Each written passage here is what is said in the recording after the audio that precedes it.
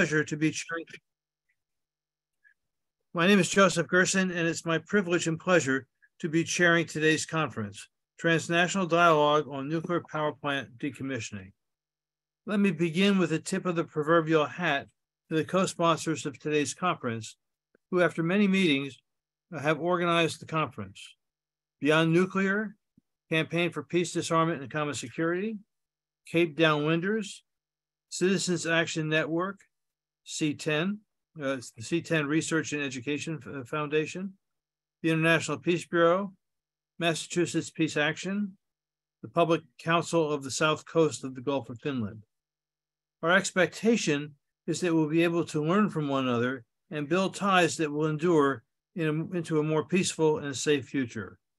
We are excited to have a number of expert, oblast, and local officials and conscientious community-based activists as our authoritative speakers today.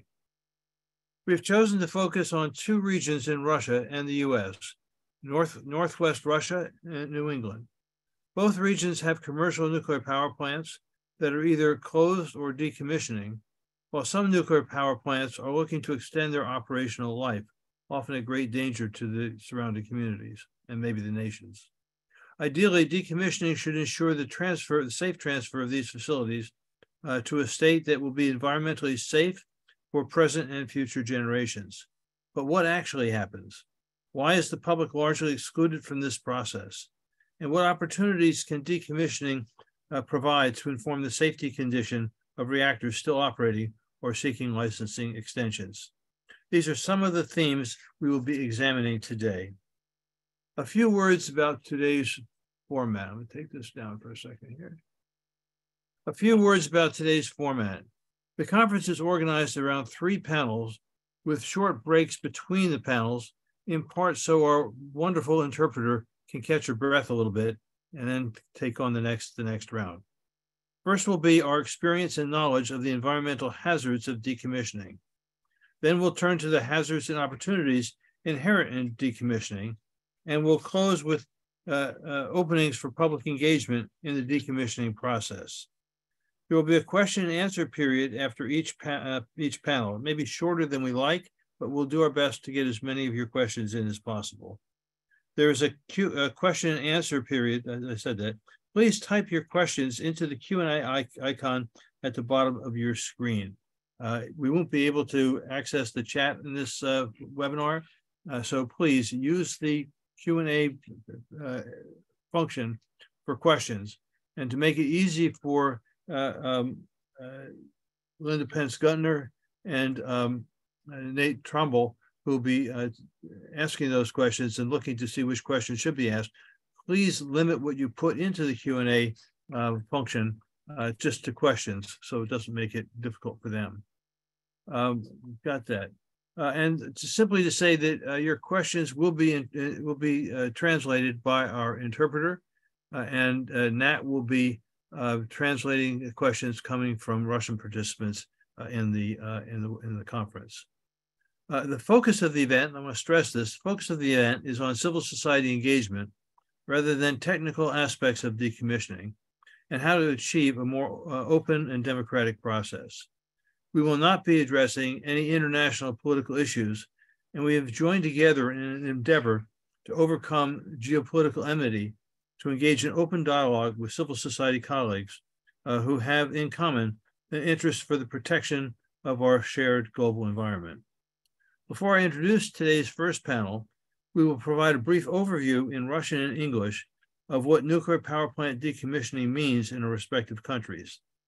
To that end, we have Sarah Abramson, the Executive Director of the C10 Research and Education Foundation, and Oleg Bodorov, an engineer physicist and chairman of the Public Council of the South Coast of Gulf of Finland.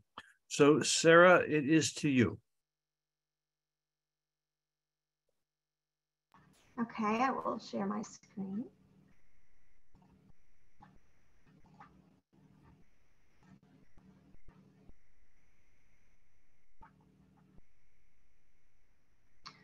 So this background is what is published by the government on what decommissioning means and how the public can be involved. And you'll hear from panelists today that have real lived experiences through decommissioning that is going to differ from what is written on paper.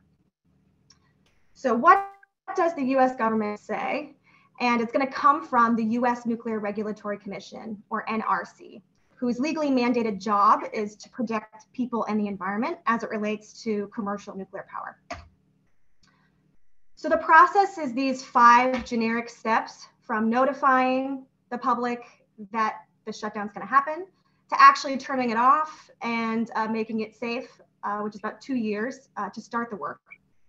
Step 3 is coming up with a detailed license termination plan and the decommissioning plan and getting that approved by the NRC. And then step 4 is implementing the plan. That's going to be the long pole in the tent, thing that takes the longest. And then at the very end of all of these processes, the decommissioning should be complete, and it's supposed to take no more than 60 years. There are different options that decommissioning companies can choose from to decommission a nuclear power plant. The 2 are safe store and decon. They differ a little bit. Safe store is often referred to as dismantling. That's when the facility is maintained and monitored in a condition that allows the radioactivity to still be contained while it decays and theoretically becomes less radioactive. Decon is tearing down the whole structure and getting everything out of the property that has potential radioactivity. Of the 26 reactors that have been decommissioned in the US so far, or are in the process of doing so, 10 have selected that safe store option and 16 have selected that decon, full dismantling option. So the NRC expresses good intentions on their website and what they say in public statements about what the public participation should look like in a decommissioning. They use an approach to open government, and there's lots of descriptions that they will put out about their desire to create broad access for the public to be involved. What are the written opportunities that are legally required to be available to the public to involve themselves during a decommissioning? Well, we talked about the steps. At step 2, when that reactor is being turned off, that can take up to 2 years. At the completion of that step, there's supposed to be a public hearing that takes place at a location close to the nuclear power plant, so the local community can attend. And then there's a similar meeting held at the end of that 3rd step, which is when the plan has already been created and approved by the NRC. So at these stages, the public is sort of just receiving the news and not really participating in the decision making. And then if there are any amendments to any of the plans throughout the process, like if they come up with encounter barriers or financial troubles and they need to change their plan, then a hearing has to be scheduled after that. Those amendments have been approved by the NRC. And then if the community is loud enough, which a lot of the folks in this room are brave and capable of being loud enough, then you'll get an additional meeting.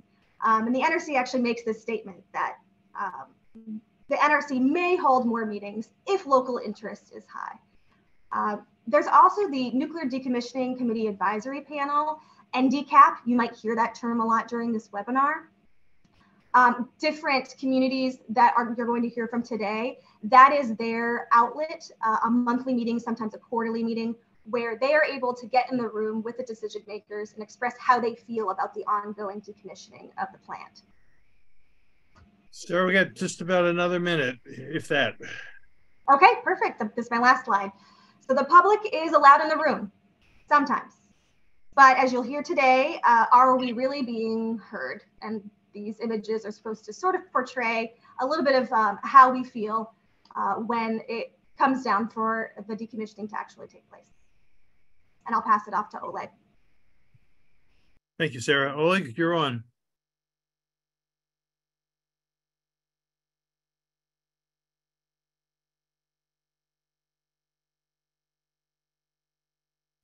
Уважаемые коллеги, я добавлю достаточно полный обзор, что такое вывод из эксплуатации моей американской коллеги.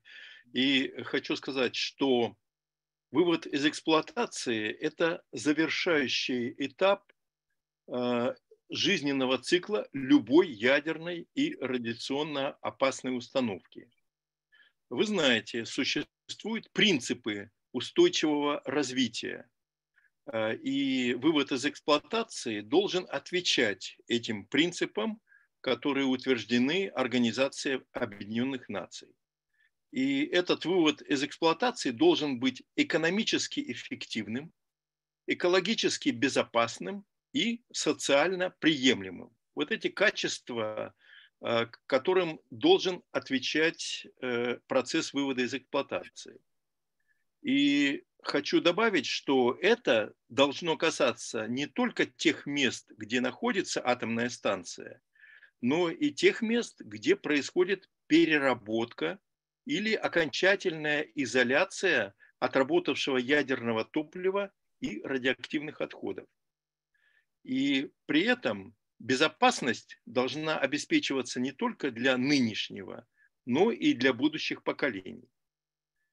В настоящее время в России работает 11 атомных электростанций, на которых функционирует 37 ядерных блоков. Примерно 60% атомных блоков российских АЭС выработали проектный ресурс, но продолжают работать. Это достаточно серьезные риски, которые, с моей точки зрения, недостаточно хорошо анализируются. Несколько лет назад с Андреем Талевлиным, моим коллегой и партнером, мы попытались добиться того, чтобы проводились слушания перед тем, как продлевать ресурс атомной станции, предусмотренный проектировщиками. Но суд отказался предоставить такую возможность, и правила с тех пор были изменены. Теперь продление ресурса происходит только после консультации с регулятором, и общественность не может влиять на этот процесс. Во всяком случае, каких-то механизмов юридических не существует. И в ближайшие 10 лет должен начаться вывод из эксплуатации 18 российских энергоблоков. Это много, и это замечательно, что мы сегодня обсуждаем эту тему. И хочу сказать, что сегодня же завершается конференция МАГАТЭ, которая посвящена выводу из эксплуатации. Если в Вене обсуждаются технические, технологические моменты, то мы с вами должны дополнить этот процесс участием общественности. Я считаю, что это очень важный этап и важная роль, которая должна принадлежать общественности. Всего доброго, я закончил. Thank you, Oleg. That was very helpful. And both you and Sarah kind of laid out what the situation is supposed to be and pointed us in the direction of why it's not working and the need for us to be pressing. Let me then introduce our first panel, which is about the known environmental hazards of decommissioning in our current experience. As we begin, let me remind them about the need to respect time. I hate being the timekeeper, but we need to keep on time. So I'll introduce all three of our speakers, and then we'll in the order in which they'll be speaking. First will be Deborah Katz, the Executive Director of Citizens Awareness Network, a nonprofit grassroots New England organization fighting for clean air, democracy, and environmental justice. CAN was instrumental in the closure of reactors in Massachusetts, Vermont, and Connecticut. She designed the community health study with the Massachusetts Department of Health, organized local community participation, and secured pro bono support from the Harvard School of Public Health and others. Thank you, Deb, for being with us. Second will be Sarah Abramson. You've just heard her. She is the Executive Director of C10 Research and Education Foundation, which focuses on the public and environmental safety of the surrounding area around Seabrook Nuclear Power Plant in New Hampshire. Truth in advertising. I worked with a number of people back when that plant was being created, and at a high point, 1,414 people were arrested trying to protect the safety of the region by preventing the construction of the plant. Our third panel speaker, who you also have just heard, is Oleg Bodrov. He is an engineer physicist, environmentalist, and chairman of the Public Council of the south coast of the Gulf of Finland in St. Petersburg in Russia. Oleg is one of the leaders of the Russian peace, environmental protection, and safety movements. And I know he's always been willing to push the limits to do what he can for public safety.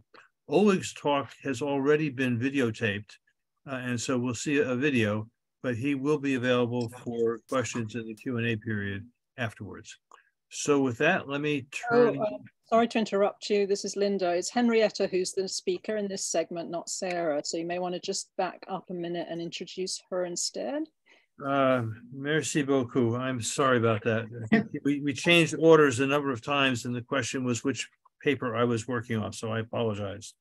So Henrietta Cosentino sits on the board of the Plymouth Area League of Women Voters and the steering committee of the Save Our Bay, Massachusetts. She is a panelist on the Nuclear Decommissioning Citizens Advisory Panel and a steadfast organizer. And to add that some of her incentives for doing what she does now grows from her experiences of duck and cover when we were all kids, fearing nuclear attack. And her brother died of cancer, quite possibly from fallout of the nuclear tests. So with that, let me turn it over, I guess, to Henrietta first. Sorry about that. No, to Deb. It's Deb who starts. My apologies. I'm sorry. It's okay. So, hi, my name is Deb Katz. I said I'm the executive director of Citizens Awareness Network, a New England grassroots regional group. I'm here to talk about decommissioning, but first a brief history of what my community experienced. My town was host to the first commercial reactor in America, the Yankee Row reactor. Why my town? Because we're a working poor farming community in Western Massachusetts. The reactor sat on the banks of the Deerfield River that winds through 9 small towns in our valley. Many promises were made to my community, many broken. Yankee Atomic Row's owner maintained that the reactor was safe, non-polluting, and that when it shuttered, the site would be returned to its former beauty. None of this was true. The reactor routinely released radioactive waste into our river, a river where our kids swim, where we fish and boat in water we use to irrigate crops in drought. Our schools are on the banks of this river. The company cooled the reactor with river water, sucking hundreds of millions of gallons of water every day, only to return heated water, undermining the river and destroying aquatic life. Yankee Atomic controlled our river. It undermined our lives and bought our people's silence by donating much needed services like ambulances, school computers, and science classes. People were afraid to speak openly. Those that did were threatened, ostracized, or worse. We suffered an epidemic of disease. In cancers, a 10-fold increase in children with Down syndrome, high rates of miscarriage, heart disease, immune deficiency diseases, and children with disabilities. Less than 8,000 people live in our valley. There shouldn't be any statistical significance. Our community suffered an unbearable assault. This is a broken promise of routine operation.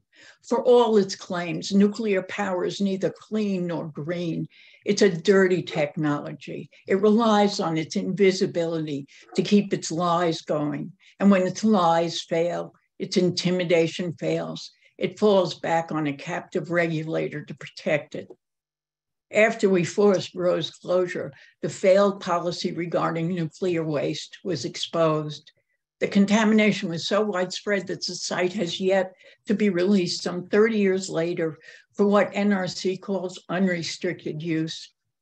There were plumes of tritium that migrated 300 feet down into the groundwater. There was also substantial PCB contamination. With closure, Yankee announced it would ship its low-level waste over 900 miles to Barnwell, South Carolina, a 46% working poor Black community.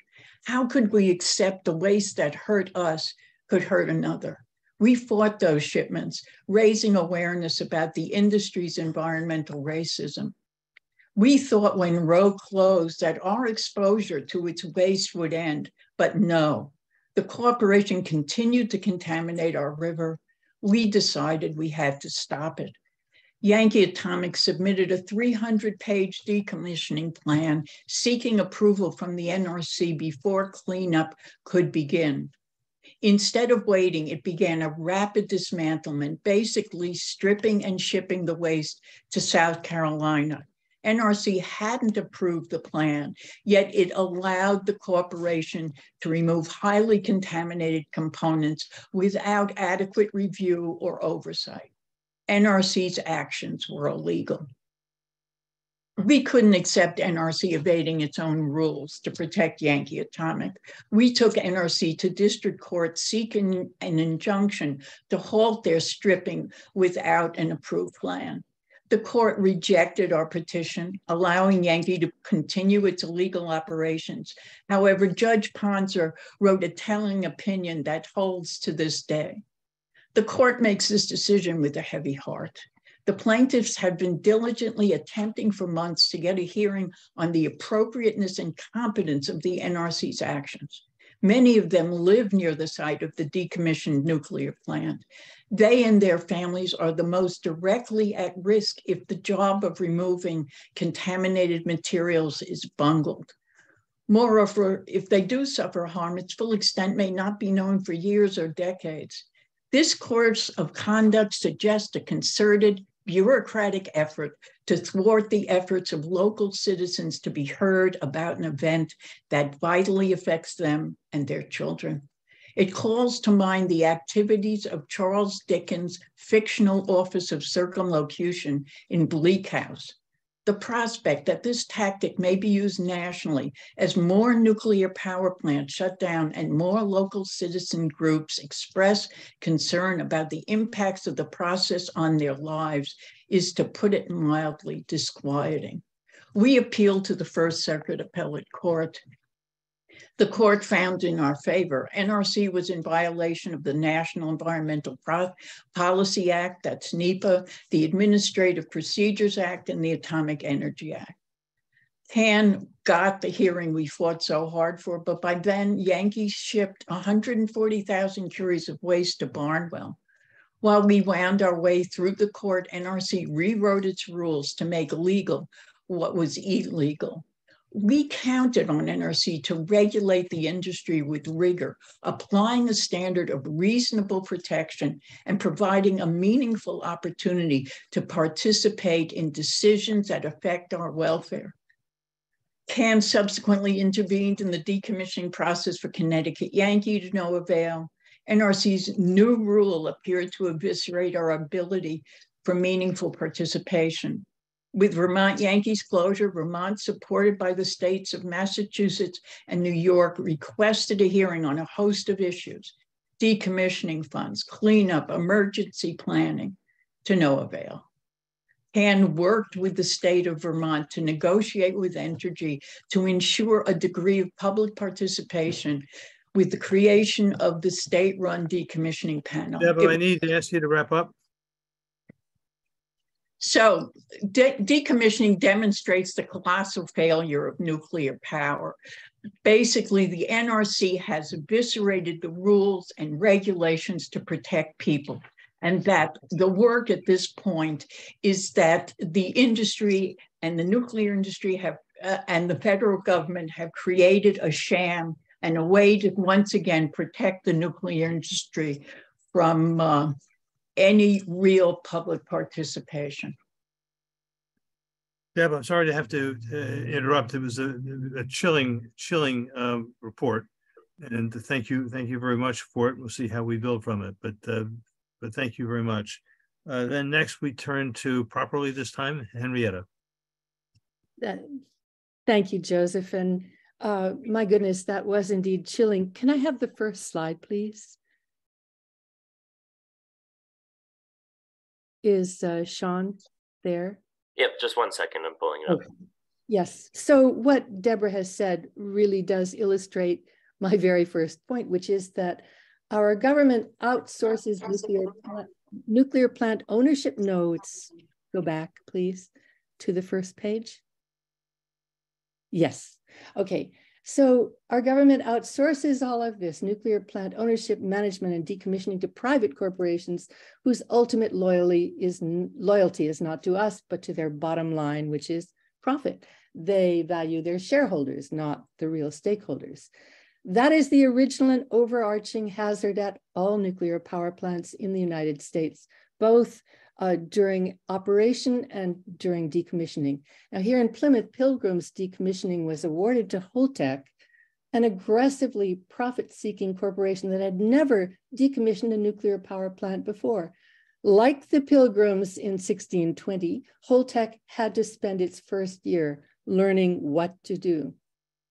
Specific decommissioning hazards at Pilgrim now include the insecurity of the site, the vulnerability of the dry casks, the dilemma of nuclear wastewater, and the insecurity of the decommissioning trust fund. And always there is entropy. Things and people wear out, humans err, and the Nuclear Regulatory Commission is captured by the industry it's supposed to regulate. This is the larger context of what follows everything. Slide 2, please. So Plymouth is known as America's hometown, thanks to the Pilgrims who first settled here in 1620. And visitors and summer people come for the history and the treasures of Cape Cod Bay, whale watching, marine recreation, seafood, real estate. A bungled decommission puts all this at risk, our health, our environment, and the blue economy of the South Shore, valued at $2 billion a year. Now left, you see the original Pilgrim village of the 1620s as replicated at Plymouth Patuxent Museum, 2 miles south of Plymouth Rock along the coast road. And back there you can see the bay. Now a little further south and tucked into a bay out of sight lies Pilgrim Nuclear Power Station, started up in 1972 by Boston Edison, taken over in the late 90s by Entergy, shut down in June of 2019 and officially transferred to Holtec in August of that year. The second nuclear pilgrimage collapsed. The cost was too great. So America's hometown is now home to 800 tons of irradiated spent fuel, not to mention lower level nuclear waste. The permanent storage site promised by the federal government never materialized, so we may be home to a permanent nuclear waste dump. Recently, our state senators Moran and O'Connor wrote, since the decommissioning of Plymouth's nuclear power plant is only one of Holtec's decommissioning projects across the country, it's important not only for Plymouth and South Coast, but for the rest of the country that we get it right. And the first step is for Holtec to provide full transparency. Alas, lack of transparency afflicts not only the industry, but federal and state government as well. Distressing information gets withheld. For example, in August 2020, in a breach of protocol, 6 Pilgrim workers received excessive doses of airborne radiation. This was not reported on the NRC website until 2 years later, more than 2 years, November 2022, and it only came to public notice this February. The NRC dubbed it of low safety significance and issued no citation. This is typical. Violations are undisclosed, then revealed and dismissed as insignificant. Ironically, major financial hazard was hiding in plain sight. Holtec's decommissioning roadmap, its PSDAR, projected zero inflation and zero costs for fuel management from now until, well, after 2016, nothing for fuel management, assuming that all dry casks would be magically wafted to a permanent storage facility that doesn't exist. A court challenge to this obvious misinformation and disinformation was dismissed. In its PSDAR, Holtec built in standard profit of 30%.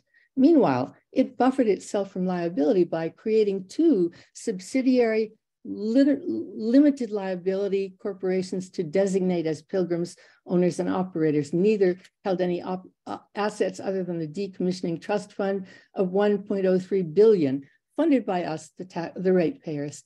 Then the NRC granted Holtec a waiver to use our trust fund for the cost of dry cask storage maintenance.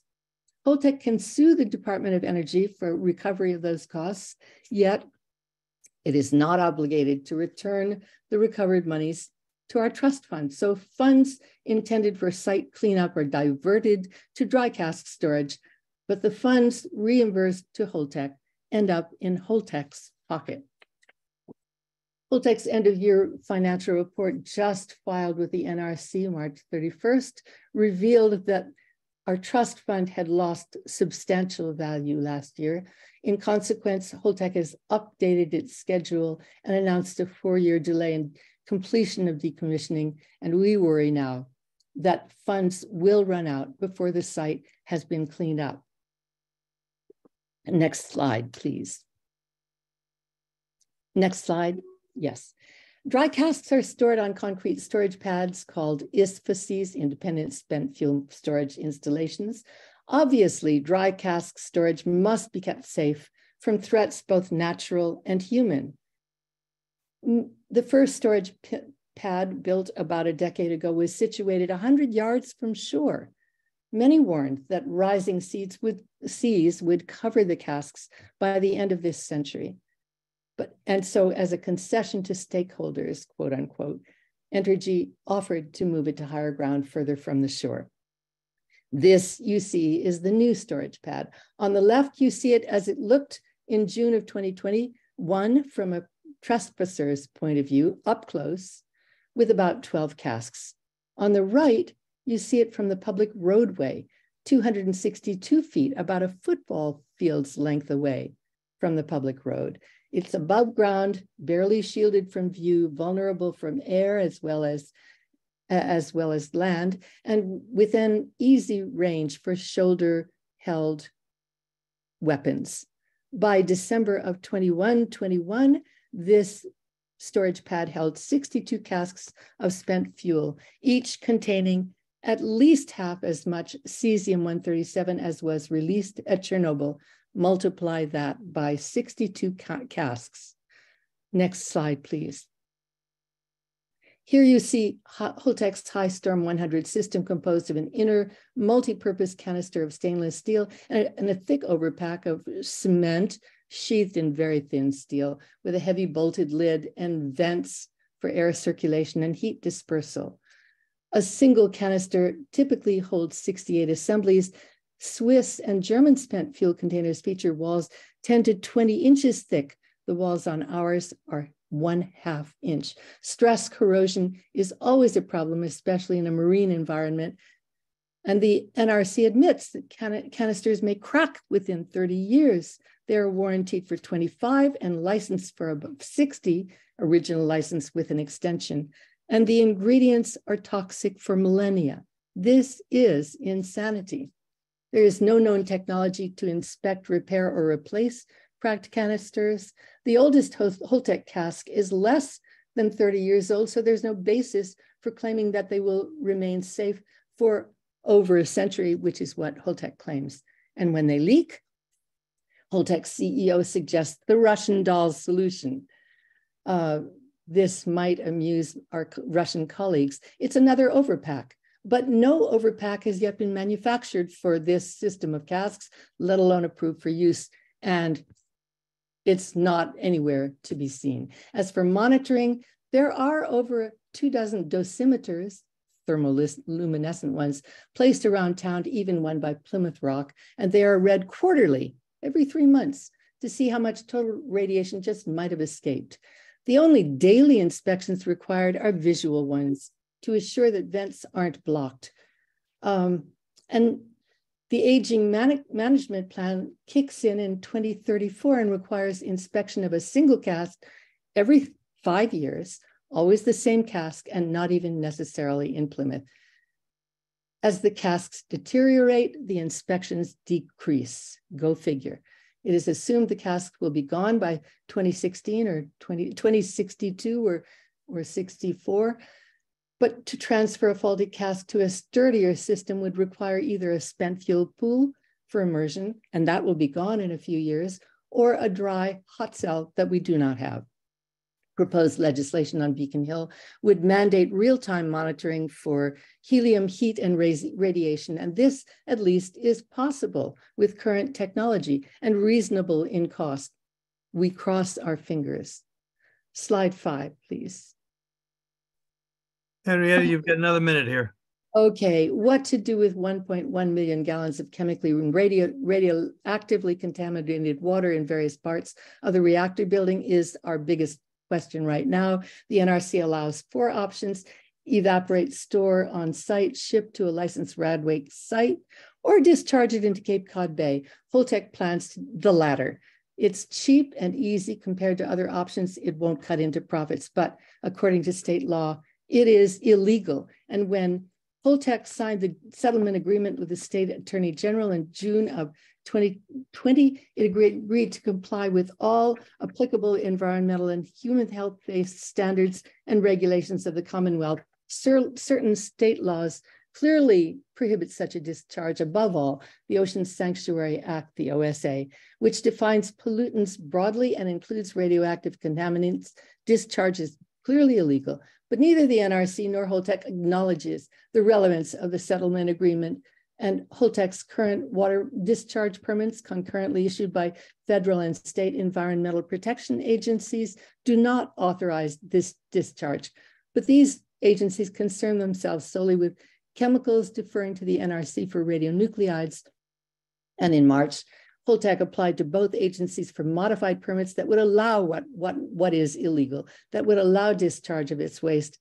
The water can't be treated to remove most. They can be treated, but not able to remove all pollutants, and filtering cannot remove tritium at all. Tritium is very dangerous, especially harmful when uptaken by marine creatures and then organically bound. And we have no idea what the interactions between radionuclides and chemicals is, because it really hasn't been sufficiently studied. So Holtec, the NRC, and the EPA, and our state agencies all frame this discussion in terms of how many pollutants can be detected and try to— And I need to ask you to wrap up so we can keep on time. Okay. And they try to persuade us that if barely detectable, the pollutants are no problem, based on science from 50 years ago. So the issue has to be framed in terms of legality. The myth of NRC preemption gets voiced even by those who mean well, but do not understand state laws or the contractual nature of the settlement agreement. But law is only good as its enforcement. And our new governor, Maura Healey, is the one who presided over the settlement agreement. She has made promising statements, but we are holding our breath. We're cautiously hopeful, but hope is not a plan, so we keep fighting because, as Mary Lampert says, better active than radioactive. Thank you, Henrietta. I have 2 announcements before we turn to Oleg's talk. First of all, if you have questions, please put them in the Q&A box at the bottom of your screen. We'll be collecting them and moving from there. Second, I need to apologize. I cut Deb Katz off a little bit early. So after we hear from Oleg, we will give Deb a few more minutes to kind of finish out her presentation. I'm embarrassed and apologize to Deb. Oleg? Sean? Спасибо, Джозеф. Прошу Шона включить мое видео, моей презентации.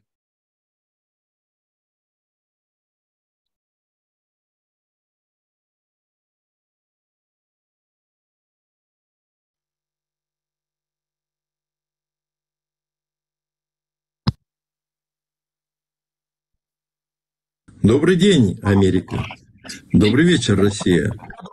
Уважаемые участники конференции, экологическая безопасность вывода из эксплуатации атомных электростанций – это глобальная проблема. Сейчас этот очевидный тезис подвергается проверке. Политики пытаются разделить нашу планету, гражданское общество на сферы своего влияния. Я хочу выразить признательность американским партнерам за поддержку идеи проведения нашей транснациональной конференции. Последние 20 лет я с коллегами из России, Норвегии, Литвы и других стран изучал мировой опыт вывода атомных электростанций. И 10 сегодня я 3 вызова, на которые гражданскому обществу. Делаю это в эксплуатации Ленинградской. Первый вызов безопасности. Отсутствие комплексной безопасности в эксплуатации атомных электростанций. Ленинградская АЭС с 8 радиусом 2 километра. Это территории гражданских и военных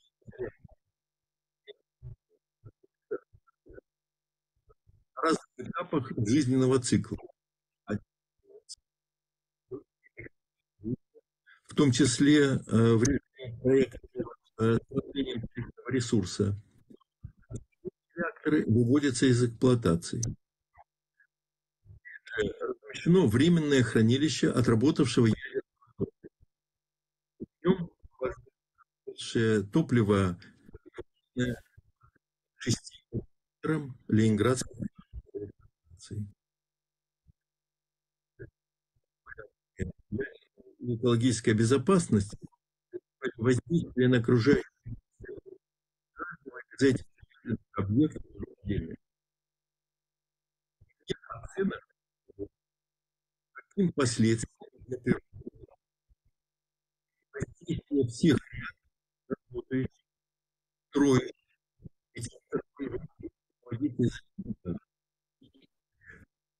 конкретный пример. Недавно в Сосновом прошли общественные слушания. На них обсуждались материалы оценки воздействия на окружающих и 8-го блока, который хотят построить. Участвовали главным образом работники атомных предприятий.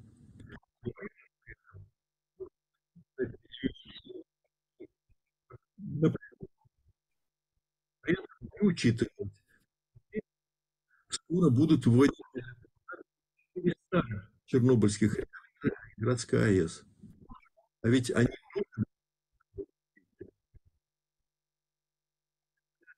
эту государственный регулятор экологической безопасности дал добро на начало строительства. Можно провести. Почему я так думаю? 5 лет назад ученые российской комплекс АЭС. Это экспертиза. Емкость этого района рекомендовали объект. Рекомендации были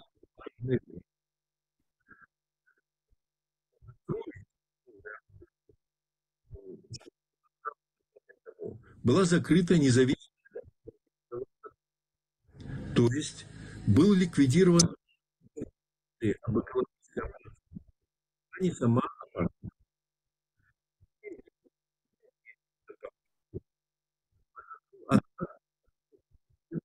года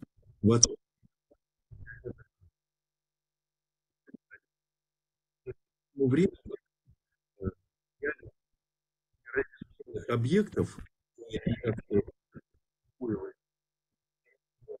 тем, что было 30 лет назад, когда происходила экспертиза Академии наук. Что экономическая емкость региона, перед вами результаты многолетнего мониторинга. Ученые исследовали состояние сосен ядерного, проводил научный в Санкт-Петербурге. И в научных журналах на представленном нарушение атомной станции 3 раза чаще.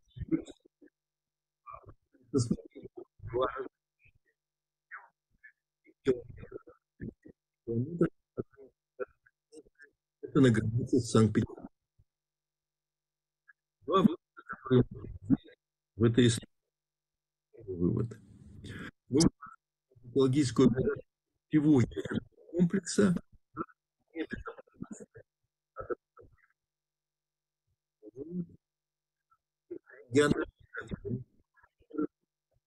жители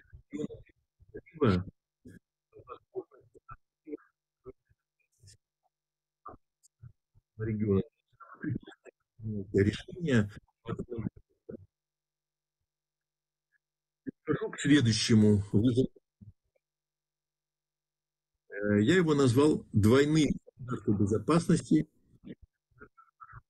25 тысяч тонн ядерного топлива планируют перевести в Европейский, России, в Уральский, но не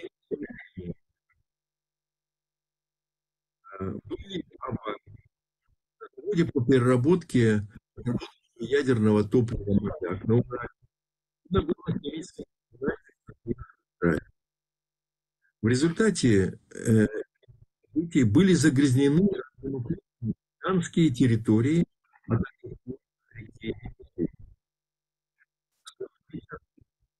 России подписали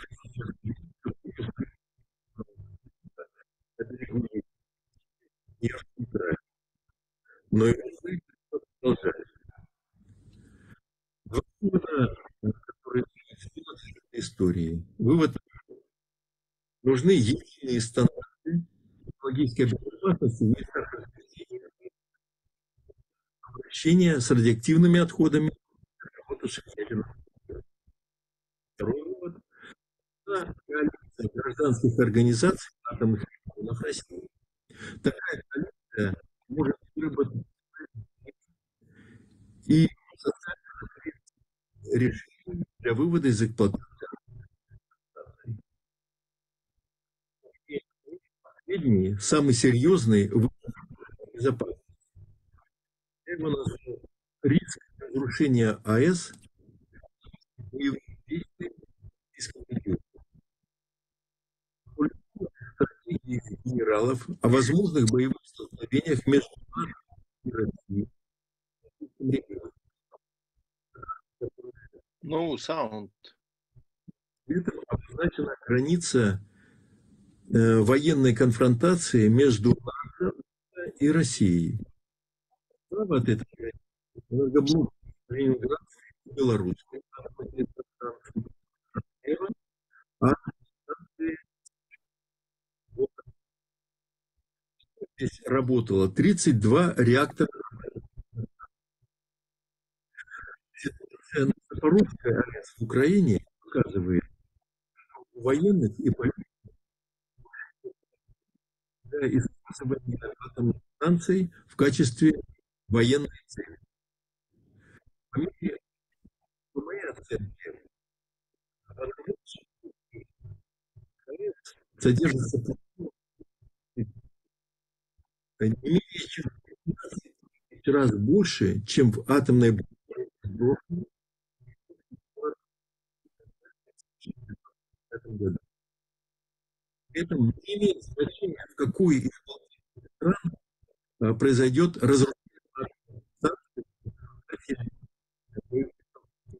разрушение атомных станций, зависящих от работы. Это будет коллапс образа миллионов человек, коснется и многих будущих поколений. 39 имеет 24 лет. Это будет катастрофа планетарного масштаба. И АЭС имеет более опасные и долговременные последствия. Уважаемые участники, сейчас не имеет адекватной информации по этой проблеме. Было важно подготовить социальных последствий разрушения гражданских опасностей. Нам представляется в России, Соединенных Штатов, я предлагаю усилить нашу координацию действий по экологической миротворческой деятельности. Частицы нашей планеты нашего животного.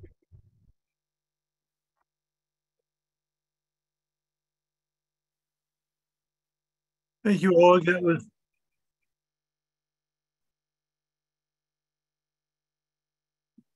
Yes, it was.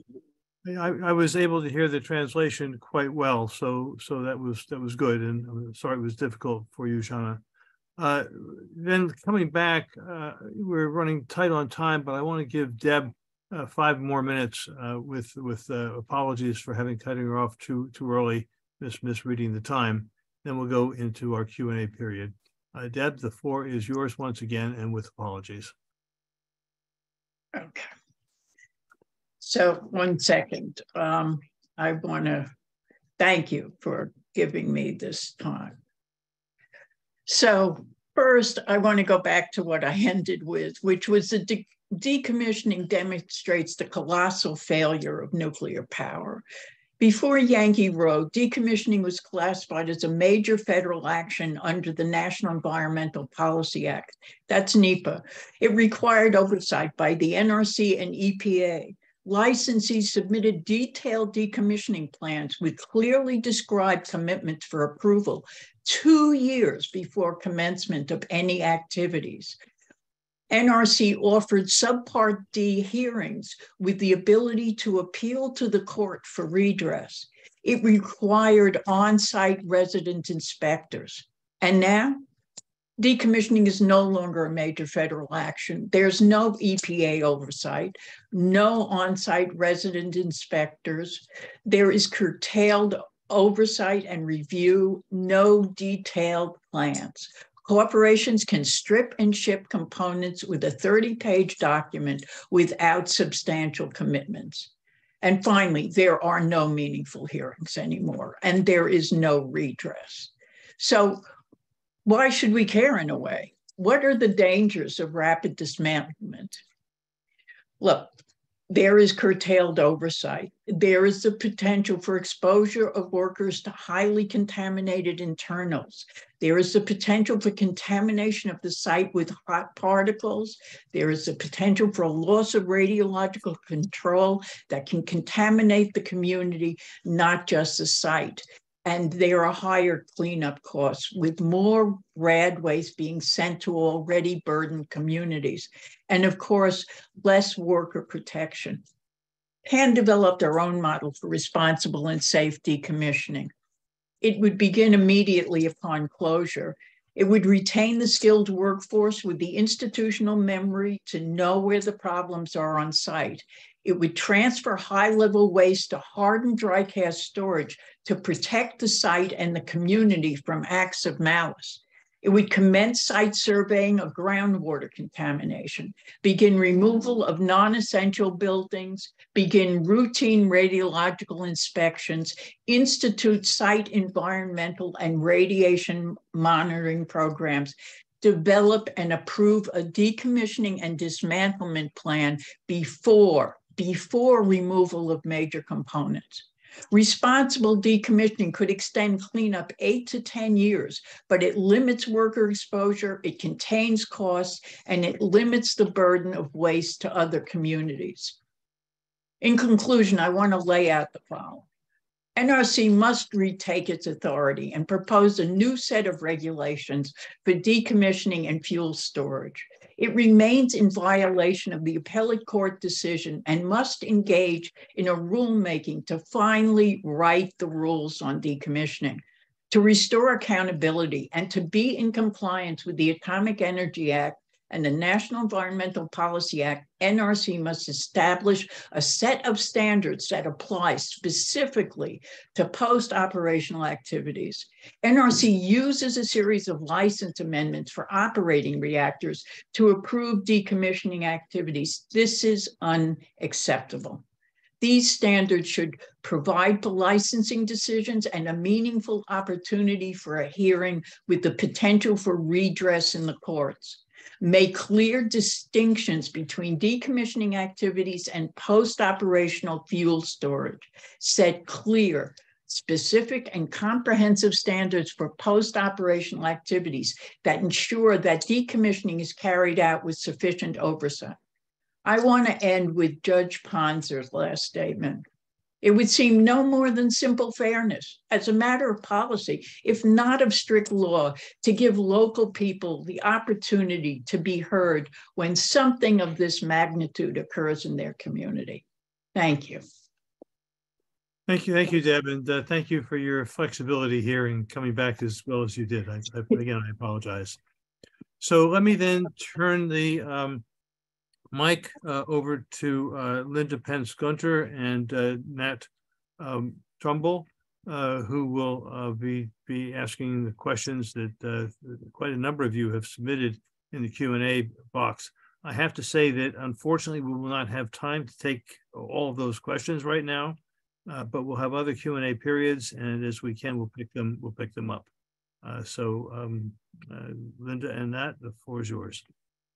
Thanks, Joe. And just to remind participants today that the questions that we're taking are about decommissioning. That's the focus of what we're here to discuss. And specifically, not so much the technical aspects of decommissioning, but the civil engagement aspects of decommissioning, how we as civil society can better engage with our political leaders, our regulators, and the industry to ensure that since decommissioning has to happen, it happens in a safe and secure manner. And I do have a question, I think this is directed to Deb, but also maybe Oleg, is how do communities protect themselves when you have a regulator, certainly speaking as Deb spoke from the US perspective, when you have a nuclear regulator who is very much on the same team as the industry, and therefore, as she described, will even allow the industry to do something that they haven't even approved yet. And how do you confront this? How do communities who are affected by this confront it in the US? And perhaps, Alec, you can answer that question as it regards Russia as well. Thank you. I mean, it's really hard because we believe in some ways, or maybe we used to believe, that the federal government was there to protect us. And of course, when you realize they're not, and that they're there to protect the industry, it's both painful and frightening. I think what happens at this point is that groups need to pressure states to do the work that the NRC won't do, which is not so easy, but there is the potential to try to pressure through the state, the NRC, to take on some issues. One, I think, is hardening the waste on site so it's protected from acts of malice. And I think also getting the states to take on an analysis of what climate disruption, the effect it will have on these sites that will hold waste there for decades, if not longer. I mean, in terms of decommissioning, the NRC has eviscerated the rule And the issue is whether someone's going to take up our case, in a sense, can be NRC. We can't do it at this point, and go back to court and say they haven't done their job.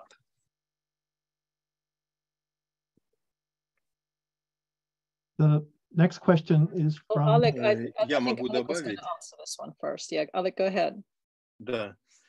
Коллеги, я полагаю, что атомная отрасль в России ведет себя ровно так же, как и в Соединенных Штатах. Это всемирная корпорация, которая свои интересы продвигает в ущерб гражданам и жителям нашей планеты. Конкретный пример. 7 лет назад в нашем городе пытались начать строительство подземного могильника радиоактивных отходов. И это делалось с нарушением законодательства. Но это было очень удобно и оператору, и регулятор тоже не возражал против этого. И в то же время не было конкретных механизмов, которые могли бы остановить этот процесс. Но нам удалось мотивировать законодателей Ленинградской области, на территории которого находится этот могильник, а также Санкт-Петербурга, который находится в 35 километрах от могильника, что это представляет опасность для всех. И впервые в истории было принято решение законодателей двух регионов, которые могли быть жертвами этого процесса. Они заявили, что мы против этого строительства. Это было не предусмотрено законодательством, такая реакция, но, тем не менее, этот проект был остановлен. Поэтому, вот, мне кажется, нам нужно искать совместные шаги не только на той территории, где мы находимся, но и с коллегами и партнерами из других стран и из других регионов России. Поэтому вот в создании новой формы противодействия, мне кажется, это реальный шаг для достижения позитивного результата. Спасибо. And Linda, we'll go next to a Russian attendee's question, and I'll read that in Russian and be waiting for the translation. Вопрос к американским коллегам. Проектный срок эксплуатации американских реакторов 40 лет. В настоящее время из 92 энергоблоков более половины эксплуатируются свыше проектного срока. Они имеют лицензии на эксплуатацию 60 лет, а 6 блоков получили повторное продление до 80 лет. Пожалуйста, сообщите, должны ли проводиться общественные слушания для продления сроков эксплуатации реактора. We might start with Deb. So there are some hearings on this, but I mean, again, the system is rigged and it's set up so that people, the ability for the people to actually participate has been eviscerated. I mean, when the Atomic Energy Act came into existence, it was set up because nuclear was so dangerous and knew that there had to be public participation and state participation. And since the beginning, the NRC has worked assiduously to undermine that participation, and they've done a great job at it. So it is very hard for people to participate in matters that vitally affect them. And yes, all those licensees are getting extended rather than actually doing the work to see how embrittled the reactors are from 40 years of bombardment. Thank you. Henrietta, would you like to add something to that reply? Well, I can only affirm that everything Deb said is what we've experienced. And every time the NRC has come to Plymouth, for example, for hearings, it's been an absolute charade. The the officials sit up on a dais and they spend the first hour making a presentation that will stultify you. Then they ask for questions. And even if you have managed to mobilize 100 or 200 people, their questions will always be met with a stonewall of non-response.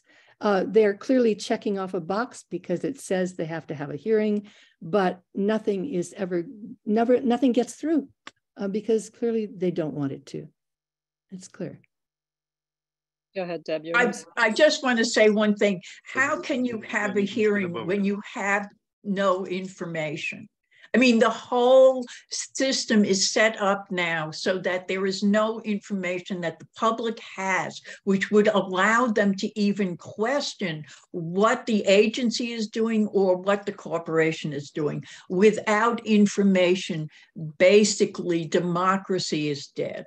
And Yes. that's what they've accomplished. Henriette, I think we have time for just one more question. Okay, go ahead. I was just going to say, yes, obfuscation, lack of transparency is a strategy. Make no mistake. So I think we'll just quickly jump then to a question which came actually to you, Alan, but in English. Я хочу добавить. Вот Okay. ровно то же самое quick, происходит и в России. Поэтому не удивляйтесь. Я со своим коллегой, который сегодня будет выступать, Андрей Талевлин, несколько лет назад инициировали судебный процесс с требованием провести общественные слушания по проекту продления ресурса атомной станции. И это требование было в норме. Законодательная норма требовала проведения таких слушаний. Этот суд состоялся в Москве, там, где расположена российская госкорпорация. И суд нам отказал в рассмотрении. Даже не было рассмотрения нашего требования. После этого эта норма закона исчезла. То есть сейчас уже нет необходимости проводить общественные слушания при продлении эксплуатации атомных станций. Этот процесс продолжается, так что все так же, как и у вас. Спасибо. So I'm going to interject myself here with apologies, but we have two more panels to come up and a lot more information to be shared. So I think at this point we need to move to a 5-minute break, no longer. So by my clock, that means we'll be starting again at 11:15. And please, everybody, show up on time. It was a very, very rich panel, but now take a quick break.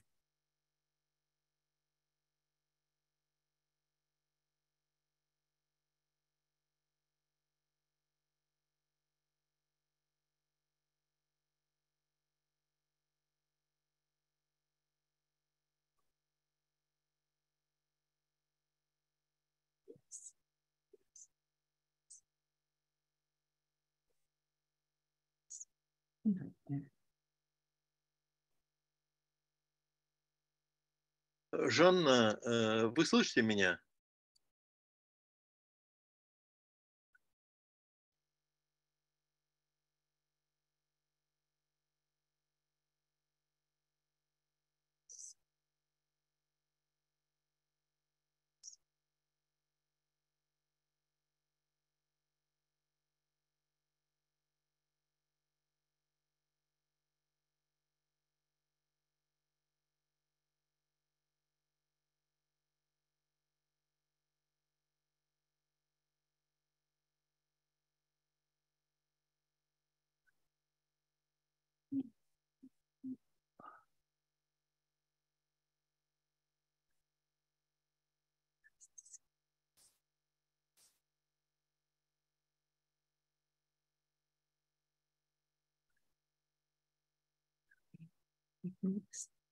So, yeah, you know.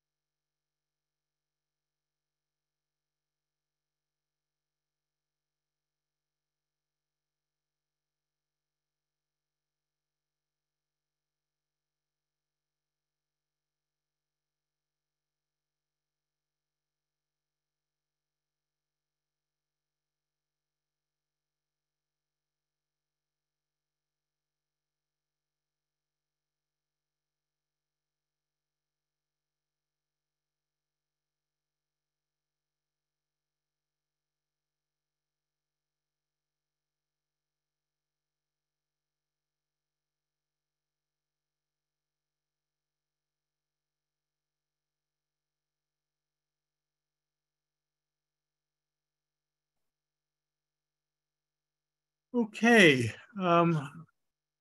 we can all come back into session here. I'd like to see my speakers here back online. And as you could have seen, we're about to begin the second panel. Our speakers are Paul Gunter, Sarah Abramson, and Nikolai Kuzmin. The focus of this panel is environmental hazards and opportunities provided in decommissioning. Brief introductions, I want to save time here. Paul is the Director of Reactor Oversight at Beyond Nuclear. He is the lead spokesperson on nuclear reactor hazards and security concerns and serves on the regulatory watchdog over the Nuclear Regulatory Commission and nuclear power industry. Sarah, who we've introduced before, is the Executive Director of C10 Research and Education Foundation, which focuses on the public and environmental safety of the areas surrounding the Seabrook Nuclear Power Plant in New Hampshire, about which we've heard some already. And then we're very privileged to have Nikolai Kuzmin, who is a member of the Standing Committee on the Environmental Safety and Nature Management of the Leningrad Oblast Legislative Assembly. And Oblast is sort of equivalent of a state here in the United States. He is an academician of the International Academy of Sciences and Ecology, Human Security and Nature. And to say that for many of us here in the United States, it's a privilege to be hearing him as well as our other two Russian speakers and experts. So thank you very much. And Paul, the floor is yours. Okay. Let's see. You can hear me? Yes. Okay. I'm not seeing the PowerPoint. I'm gonna take a minute to get it. I'm sorry. It didn't come up right away. Can someone else share the, can our technician share the PowerPoint? Yeah. We're still trying to pull up the PowerPoint. So, where is it? It's not here. Sean, can you bring it up? Okay, wait, let's see. Okay, sorry. There we go. I apologize. Yes, can you see the PowerPoint? Yes. Okay. Well, thank you. Decommissioning is more than just dismantlement and site remediation of permanently closed nuclear reactors. In fact, decommission is an essential link to the safety and reliability of the extended operations of the remaining operating fleet. One federal laboratory here in the United States wrote that the industry should be required at decommissioning to conduct the equivalent of a medical autopsy. This would include the strategic harvesting of aged samples of metals, weld material, reactor internals, electrical cables, and concrete for laboratory analysis needed to address identified knowledge gaps in the safety review of operating license renewals. Beyond Nuclear has obtained documents that show the U.S. Nuclear Regulatory Commission, NRC, and one of the nation's prestigious federal laboratories have identified that decommissioning has a critical but unfulfilled role to provide the reasonable assurance needed to approve the safety and environmental qualification for extending reactor operating license as required under the U.S. Atomic Energy Act and NRC regulation. The U.S. nuclear industry and the NRC have already extended operating licenses for the majority of the nation's nuclear fleet from 40 to 60 years. They are now approving operations out to 80 years. A Beyond Nuclear investigation reveals a regulatory controversy where the industry's focus on managing its costs while extending power operations is suppressing and disposing of scientific data needed to address critical safety-related and technological knowledge gaps in approving license renewal applications. Here are two photos of the top of the Ohio Davis-Besse reactor pressure vessel head. The photo on the left was taken in April 2000 at the end of a scheduled refueling outage before the reactor was allowed to return to power operations. It is an obvious example of the unmanaged deterioration of reactor safety margins. Still more dangerous aspects of age-related degradation are not readily visible or understood, including the changes caused by intense neutron radiation with the loss of ductility in metals. In this case, the deterioration started with stress corrosion cracking caused by neutron radiation attacking the stainless steel sleeves for driving the control rods through the reactor pressure vessel head into the reactor core. The high pressure steam in the vessel leaked corrosive reactor coolant through the cracks that condensed and pooled into concentrated boric acid collecting on the top of the vessel head. Over time, the photo on the right, the acid corroded a cavity through 6 3/4 inches of carbon steel to within 3/16 of an inch from bursting into a severe nuclear accident. A host of degradation mechanisms are similarly attacking reactor safety margins in the harsh operational environment of nuclear plants. These age-related attacks affect the integrity of reactor systems, structures, and components, including irreplaceable components like reactor pressure vessels and reinforced concrete containment structures. There are hundreds of miles of aging electrical cable in each reactor unit. Understanding the causes and control of these degradation mechanisms is essential to maintain functionality and safety margins into these projected license extensions.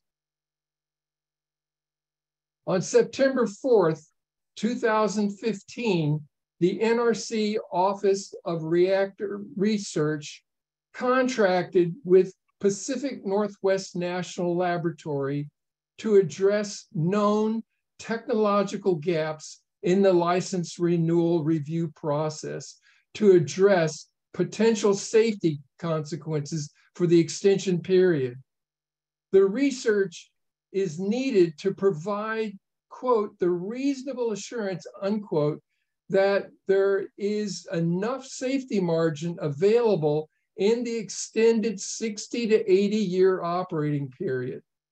The National Laboratory published its findings on December 7, 2017 in a technical report posted to 3 public websites, including the National Laboratory, the U.S. Department of Energy's Office of Scientific and Technical Information, and the International Atomic Energy Agency's International Nuclear Information System.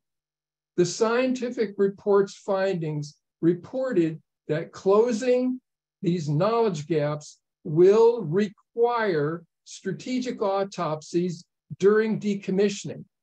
Here is one finding, quote, "These shutdown plants provide an opportunity to extract materials that have real-world aging and provide an avenue for benchmarking laboratory-scale studies on materials aging.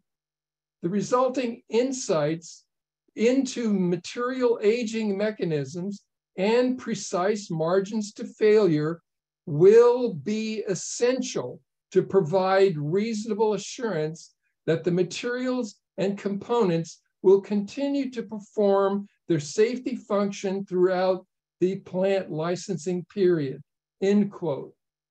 On September 26, 2018, 10 months after the report's posting, I attended a public meeting at the NRC headquarters on license renewal with questions about the critical connection between decommissioning and license renewal. The NRC staff responded. They could not answer other than the publication of the report as vetted and posted to these 3 government scientific websites was a mistake. Immediately after that meeting, the NRC wiped the December 2017 technical report from all 3 government websites. A Beyond Nuclear Freedom of Information Act request reveals that staff with the NRC Division of Materials for License Renewal had previously reviewed the technical report and anonymously commented, quote, "I get what the authors are trying to state. However, if I was an intervener, I would use this document to shut down subsequent license renewal applications," end quote. Another quote, "Big picture, I think the entire report needs to be scrubbed for text that points to gaps. And if issued, we need to have a stronger basis for why we will grant renewed licenses before the harvesting and testing is completed," end quote. NRC staff subsequently revised and reframed the 2017 report after it had been scrubbed of all references to the laboratory's recognition of technical knowledge gaps in the NRC relicensing review process. NRC further deleted laboratory references to require autopsies as essential to establishing reasonable assurance for license renewal approval. On March 31st, 2019, the NRC scrubbed revision of the technical report was republished and posted only to the NRC website. To date, the revision has never been reposted to the other scientific websites. According to the NRC transcript on, according to the NRC Well, just to say you've got about another minute or so. Okay. According to the NRC transcripts on October 6, 2022, a meeting between NRC staff and the NRC's Agency Advisory Committee on Reactor Safeguards, we learned that the NRC is having a very difficult challenge in finding willing partners in the industry to do the strategic harvesting and for laboratory analysis to benefit the safety of these license renewals. As disturbing, what the staff reported in this transcript is that the very first thing that utilities in many cases are doing at the beginning of decommissioning is to delete the operational data from the previous operating period for decades from its records. And this is precisely the information that the NRC is now seeking in order to answer these questions about the technological gaps. Scientific integrity is essential, and it is deliverable through a meaningful merger of decommissioning and the license renewal process. Otherwise, burying the industry's bodies without autopsies, the NRC cannot demonstrate that they meet the reasonable assurance legal standard for extending reactor operations as required under the U.S. Atomic Energy Act. Thank you. Thank you. Thank you, Paul. It's a very, very helpful and, of course, disturbing information here. So I think we're next up with Sarah. The floor is yours.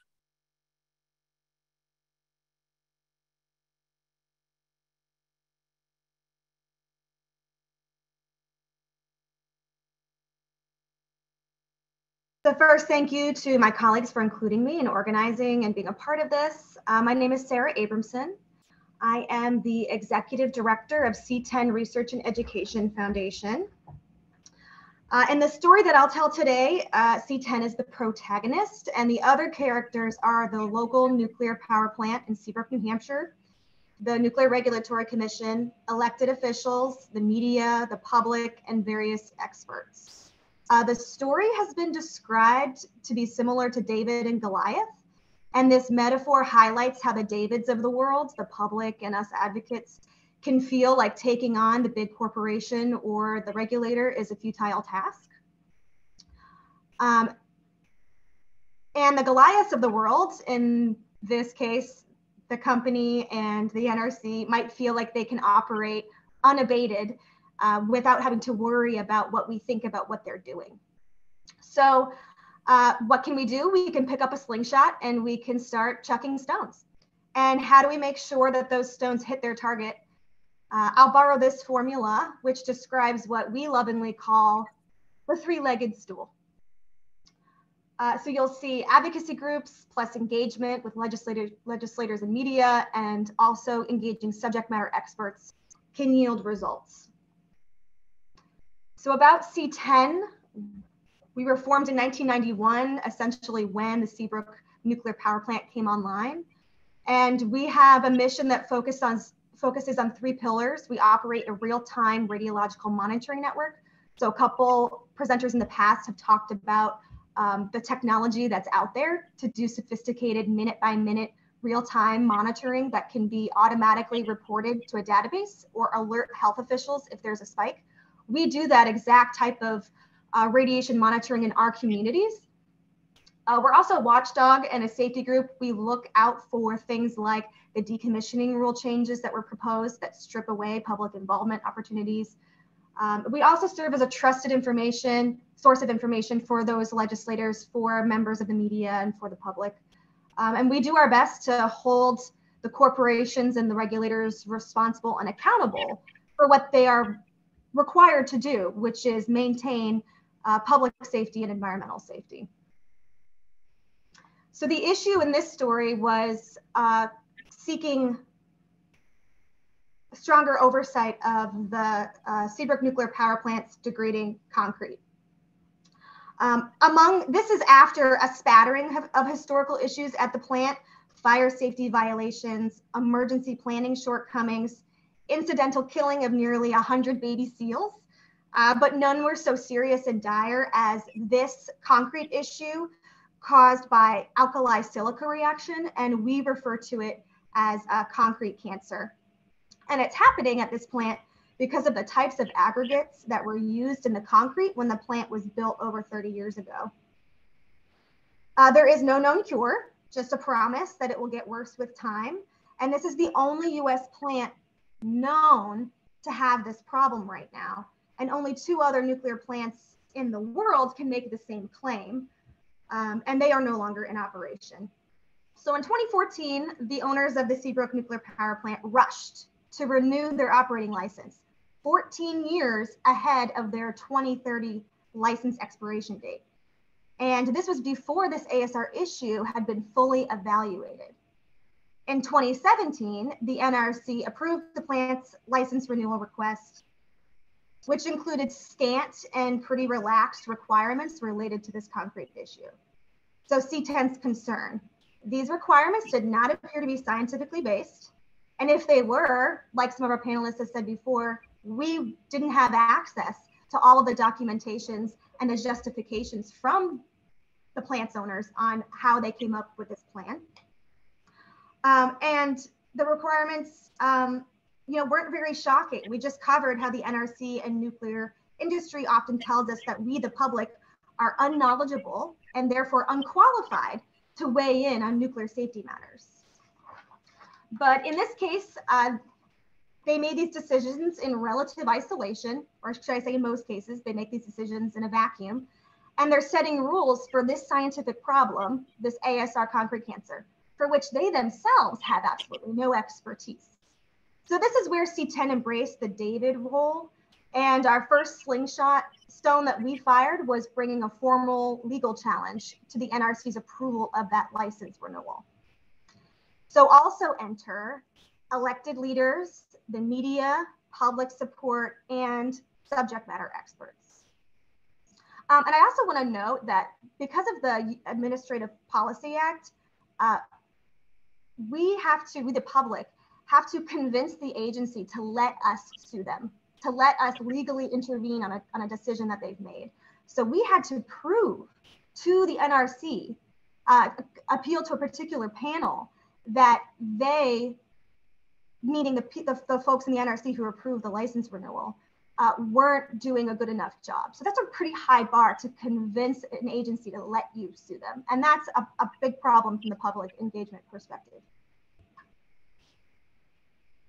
So how do you get the elected officials aligned with you? Be substantive and be honest. And if you're making a claim, do your best to make sure that it's fact-based, because if they repeat that claim, later when they're advocating for you and it's not true, the corporations and the lobbyists will kind of tear them apart. So we've been sure to make sure that we were evidence-based in our arguments. And no matter what the nuclear industry might say about feelings being meaningless in decision-making, fear and discomfort, can drive quality of life and also economic factors. We talk about Pilgrim. If people think that the fish and the seafood products there are irradiated, that's a feeling, but it might result in a pretty big economic impact to their community. And the same could be said for the seabird community. We're similarly coastally aligned. And we don't ignore a politician or a media outlet just because they're pro-nuclear, either stated that themselves or we think that's the case, because they can be pro-safety at the same time and very well may support your cause, especially if you bring to it all of the things that I've mentioned. So we try to spend more time with our legislators talking about the things that we agree on and less time on the things that we don't. So reaching the media and the public. So getting media attention, ringing the bell and ringing it loudly. When we wanted to interrupt that license renewal, or at least interrupt the very relaxed standards related to the concrete issue, we stayed laser focused on the concrete issue. This was the thing, this was the bullet, that could actually pierce that corporate veil. And so we stayed really focused on it and tried to stay out of the anti-nuclear or a political fray. We set the urgency that this legal case would be setting precedent. A victory here could mean better handling of ASR when it's discovered at other nuclear plants. Plus, we had nothing to lose. If we lost, then we're stuck with the same bad rules that were already being played in the game by the nuclear power plant. And the last leg of the stool, the secret sauce, as we call it, is subject matter experts. They bring legitimacy to your argument and, in a legal case, bring compelling evidence. They're the game changers. We had an attorney, Diane Curran, that specializes in Nuclear Regulatory Commission cases. She offered to work with us.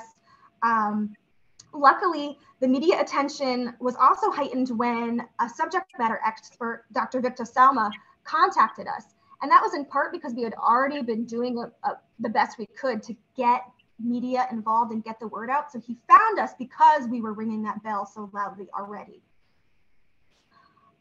We also had former Union of Concerned Scientists nuclear expert David Lochbaum, and we got a lot of gratis free help from these people, or at least reduced costs. The public engagement knob had to be turned way up, and the onus was unfortunately on us to do that. Mostly volunteers taking time out of their day to read hundreds of pages about concrete. And we had to try to raise money to fund this legal case. They're not cheap, so poor communities are even more unable to kind of reach that super high bar that I talked about. And also to make sure that we could garner the support from the elected officials and the public at large. So what were the results? After a couple of years of fighting this battle, it culminated in a ruling in favor of a lot of our asks. It didn't go as far as we asked, but it still went way further than the original license renewal requirements. Instead of checking on the concrete cracks and how bad they're getting every 10 years, that's what was in the license renewal, they now have to check them every 6 months. That is a huge difference. If the cracking moves faster than we thought, if now that we're checking it, we find that the trend is really scary and fast, then we have to pump the brakes, and the NRC can come back and give an even stricter rule. Maybe you have to check it every 3 months. The plant also has to watch for impacts to the rebar. They have to use petrographic analysis, which is much more advanced than the old look-see approach that they were trying to get by with before. And so we were happy with the things that we were able to take away from this legal victory. So the secret sauce, the three-legged stool, as I said, it's the formula that you may have already recognized in other stories that you've heard today. And it's really simple, and I'm just laying it out in this with plus sign, equal sign format. And sometimes as advocates, we can be so immersed in the details that we forget that not everybody knows what we know, or we can have a blind spot because we've become pseudo experts in certain scientific aspects that we might not be professional in. And so we might neglect to reach out to those subject matter experts. But there's a very vibrant and accessible scientific community that is willing and able and eager, and sometimes for free, will help you make these cases. Just another minute here, Sarah. Thanks. This is my last slide, I think. So we also noticed that you shouldn't count out the regulators. You'll see some quotes here. We've been granted access, or we've kind of earned or just asked, kicked down the door to get access to resident inspectors, to certain boards, licensing boards, and technical experts in the NRC. And we email, we call, we try to get them on the phone with us. And they've even told us that sometimes a Zoom or a phone call is a better avenue to get information than a written request or asking them on the spot at a formal hearing or a formal meeting, because there's so much legality and other arms of tentacles of the NRC or the industry will try to shut down that candor from people who are willing to speak the truth. So try to nurture those relationships and find the people that will give you their cell phone and talk to them, because they'll tell you way more than you think they might tell you. Are all of the NRC reps that you reach out to going to give you this level of attention? No, but it's worth trying because you can get a few. And we take away what we can from the relationship. Sometimes you'll be talking to them and you'll hear something that is sort of being opaque on purpose, and you just push. But if they're not going to break, or they might even tell you, I can't tell you more about that. Then you just move on to something and try to probe and see what they will tell you. And so what we take away is that combining these different strategies into one cohesive combined strategy is a good footprint for trying to make your effort, your public engagement more effective. Thank you, Sarah. That's a really good model for a lot of communities and organizations and activists to be following. So thank you very much. It's now my privilege to turn the mic and the screen over to Nikolai Kuzmin. Thank you very much for joining us, Nikolai.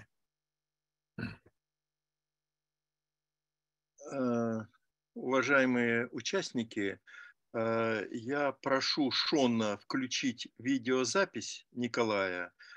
Правда, нужно учесть, что звук моей презентации был не очень хороший.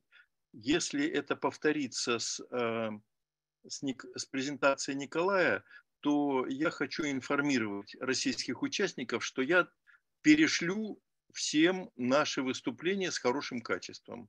Так что не беспокойтесь. Либо готов выступить в прямом эфире. Так что, пожалуйста, Шон, включите видео.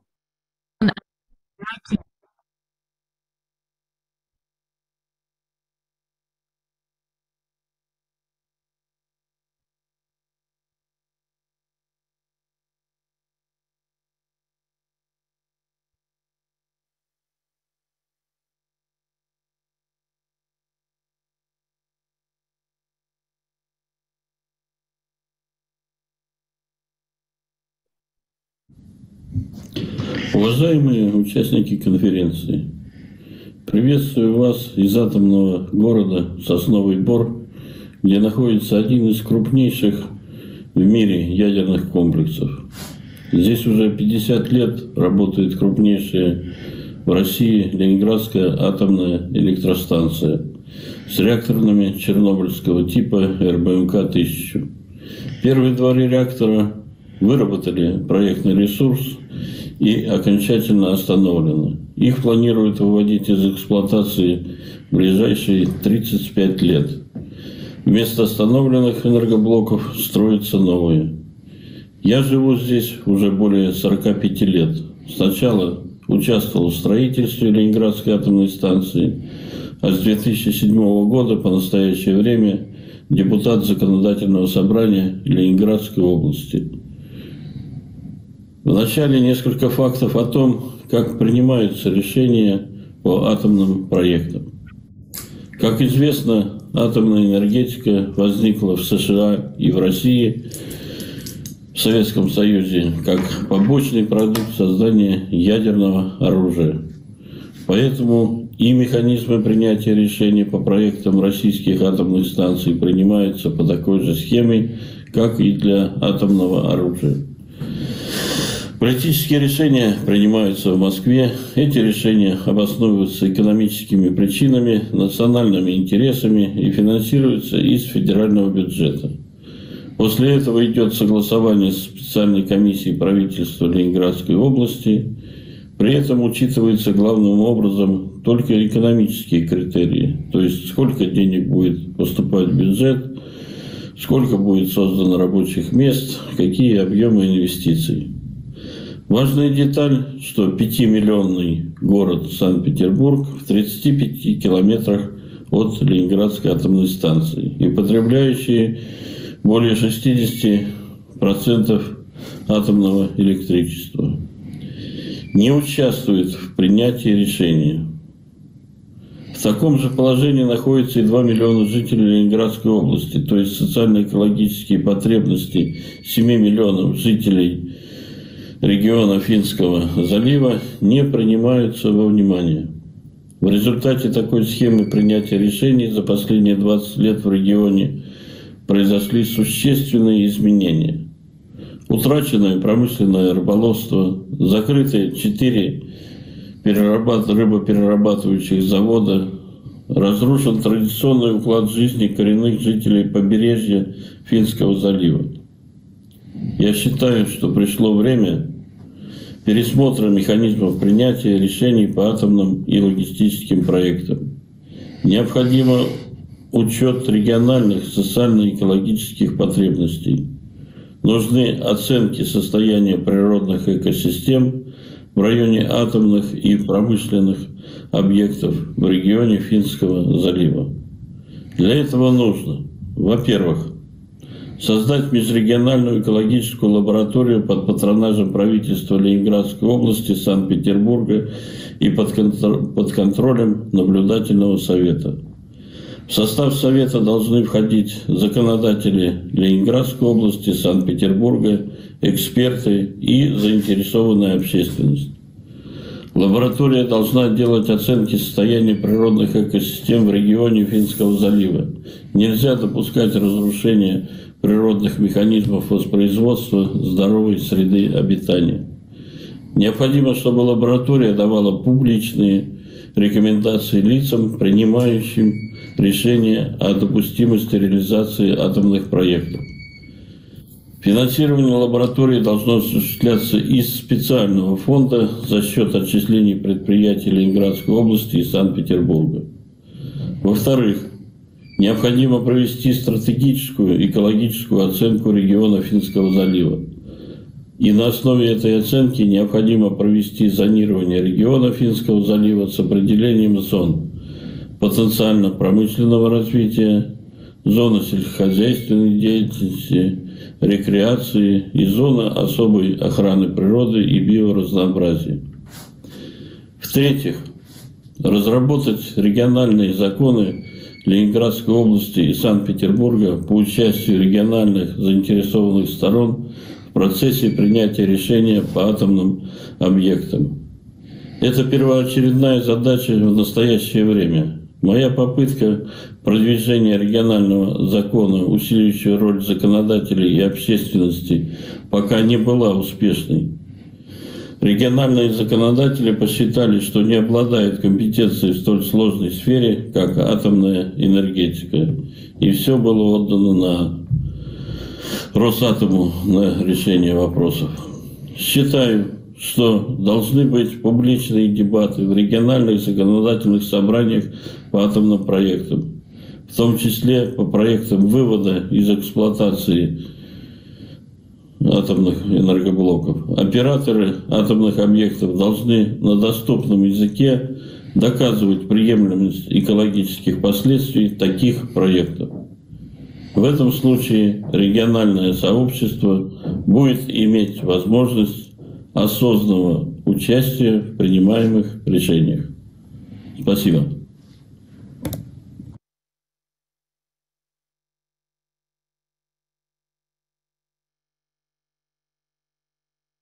Thank you, Nikolai, for very helpful insights into both what the challenges you face are and ways to address them.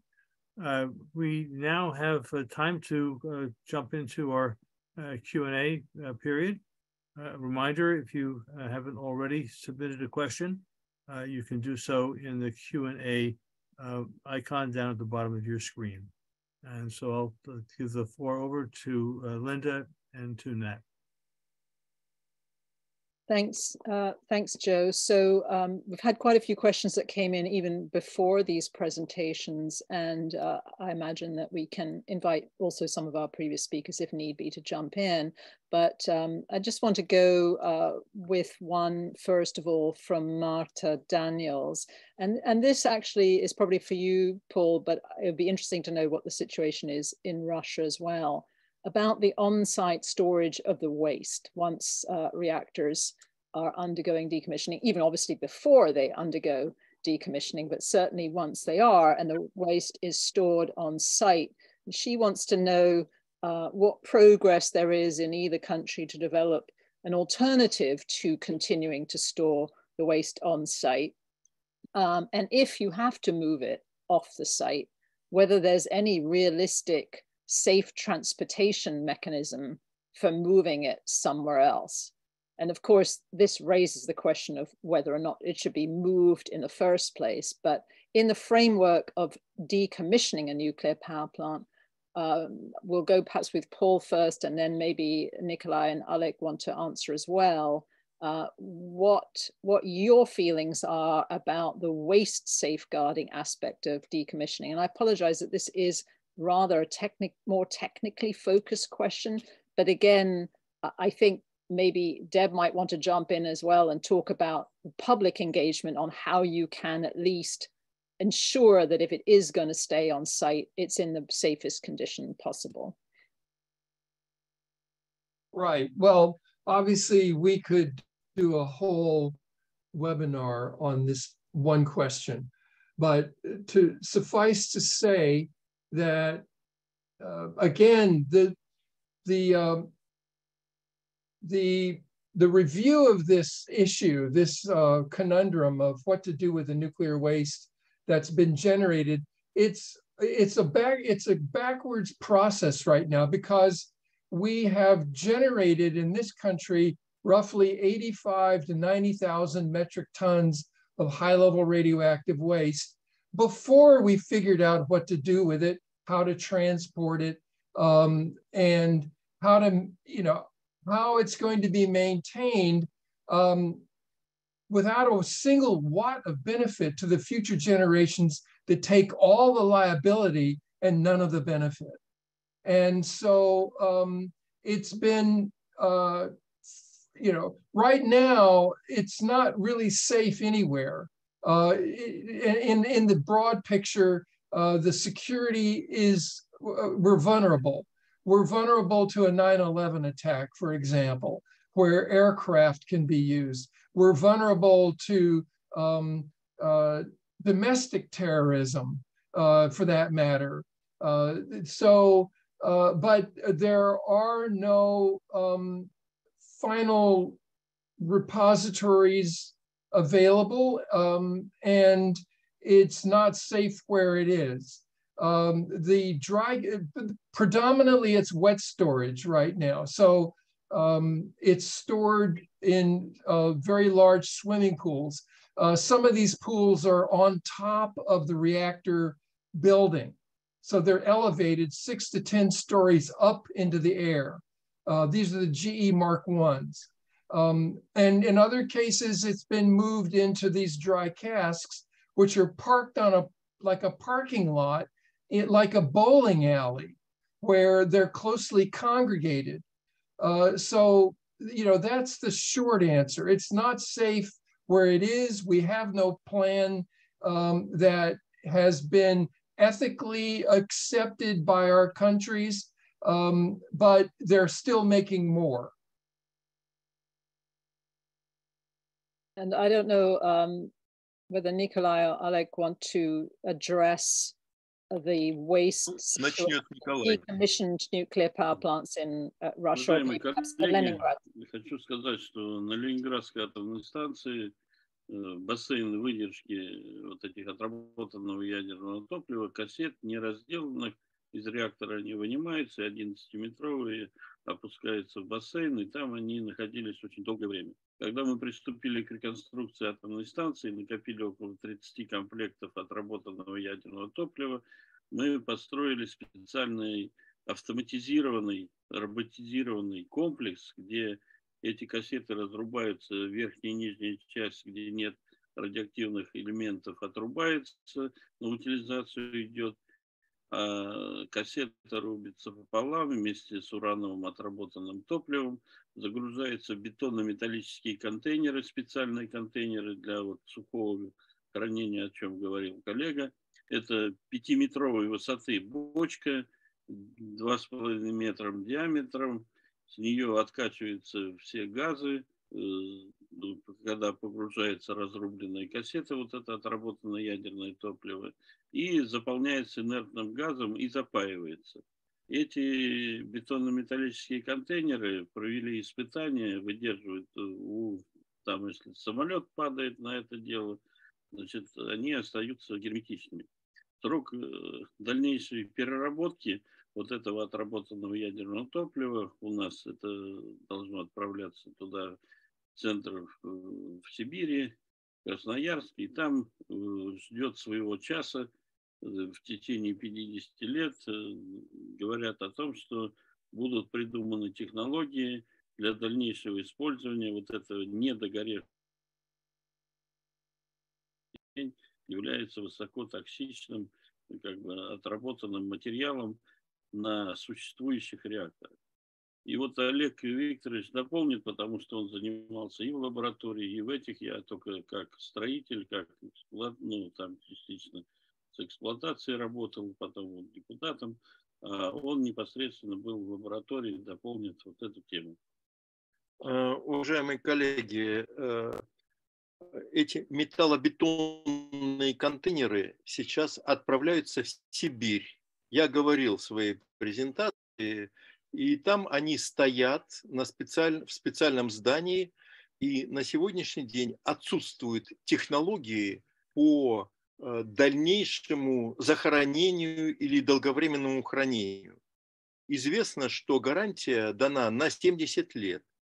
При этом, по оценкам экспертов, в результате естественного распада плутония внутри этих кассет образуется гелий, газ. Через 70 лет внутри тепловыделяющей сборки повышается давление, и в результате может произойти разрушение этого тепловыделяющей сборки, и радиоактивность пойдет в окружающую среду. Какое решение? Ну, наверное, такое же решение, как уже моя коллега говорила. Это будет матрешка, русская матрешка. Этот контейнер может размещен быть в другом контейнере. Но на сегодняшний день 150 тысяч человек возражает против того, чтобы из Европы все отработавшее ядерное топливо перевозилось с берега Балтийского моря на берег крупнейшей реки Евразии Енисей. То есть это поведение примерно одинаковое у атомной отрасли. Решение отсутствует. Единственная страна, которая сейчас заканчивает строительство подземного могильника, отработавшего ядерного топлива, это Финляндия. Но этот проект тоже подвергается критике экспертами и финскими, и шведскими. Поэтому это не решена нигде проблема в мире. Спасибо.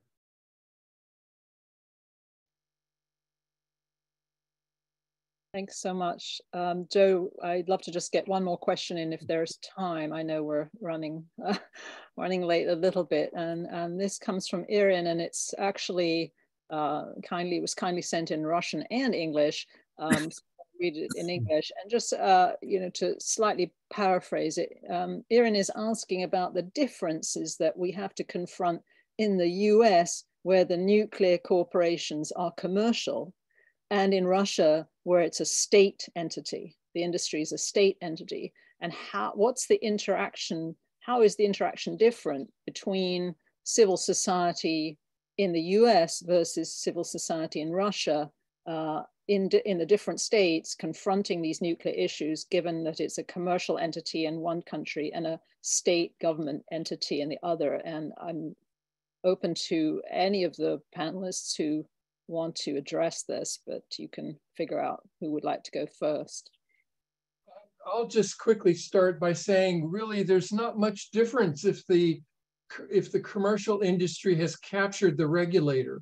It's still, where the technology and like we have our own set of nuclear oligarchs here in the United States that have captured the regulatory process. And as demonstrated, even in Congress, they have, they fund both sides of the aisle, both Democrat and Republican.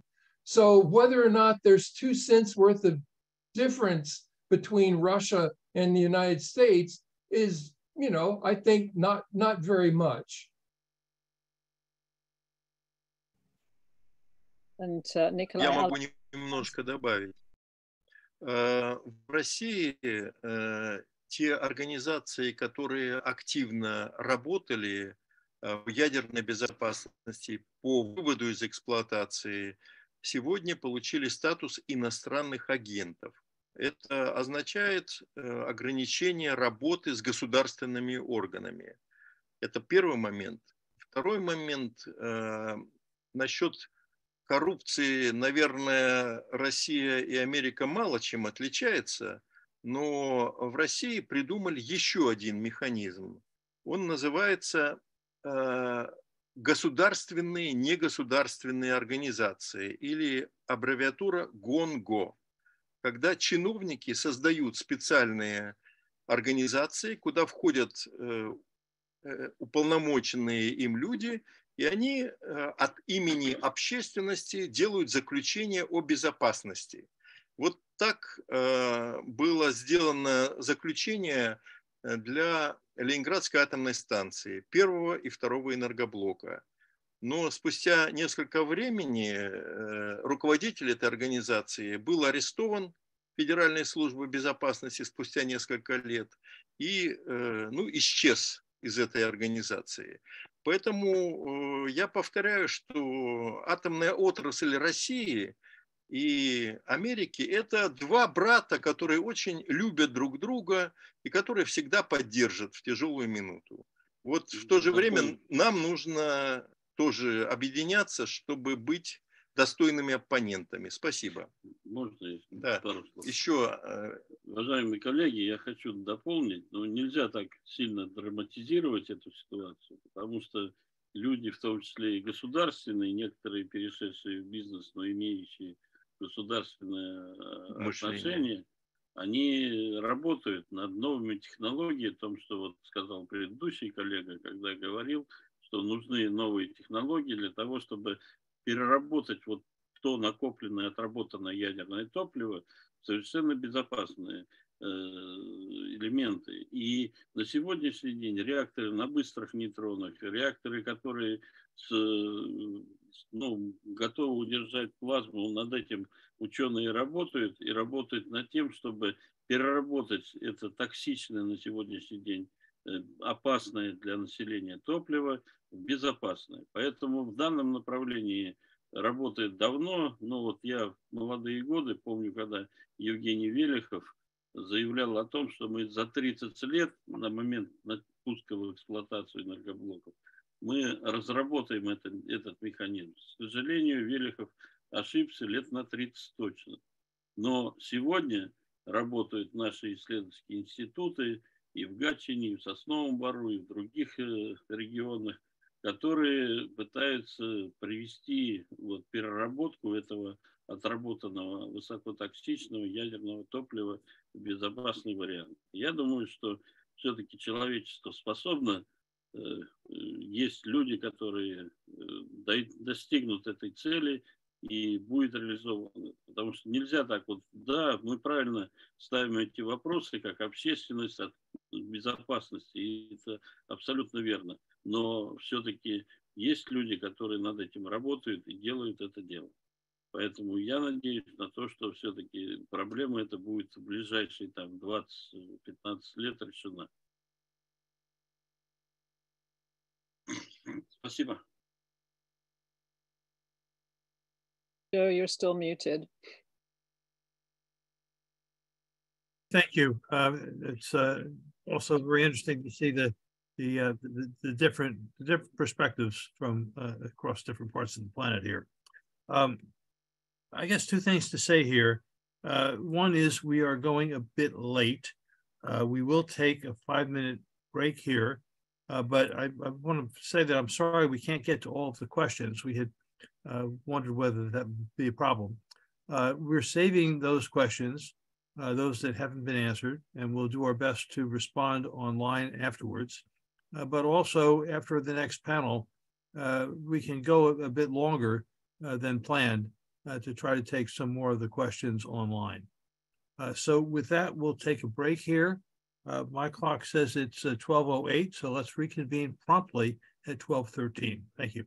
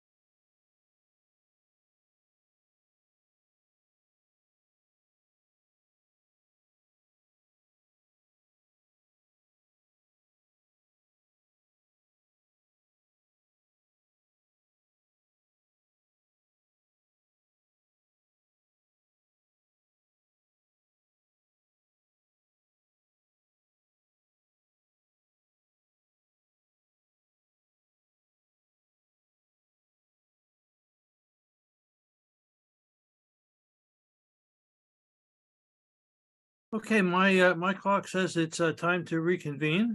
I just want to appreciate that participants have really hung in here. A lot of technical discussions, but clearly this conference is serving a purpose. I hope everyone is learning as much on it as I am. We're now about to begin our third panel. The panel will be focusing on how to open public engagement to the decommissioning process. We've heard little bits of it already, but to go deeper. Our first speaker in this session will be Andrei Talovin, a PhD in law, chairman of For Nature, a regional public movement, and an expert of the DecomAtom, a network promoting safe decommissioning of nuclear power plants and the management of radioactive waste and spent fuel. And our other speaker, once again, will be Henrietta Cosentino. And we've had the introduction, very active around the Plymouth nuclear power plant and working to do what's possible to ensure the safety of the community there in southeastern Massachusetts. So with that, Andrei, let me give you the floor. Рон, я прошу запустить презентацию Андрея Талевлина. Спасибо, Джозеф, за предоставленное слово. Пожалуйста, Андрей, включите презентацию. Сейчас презентация будет, твоя видео.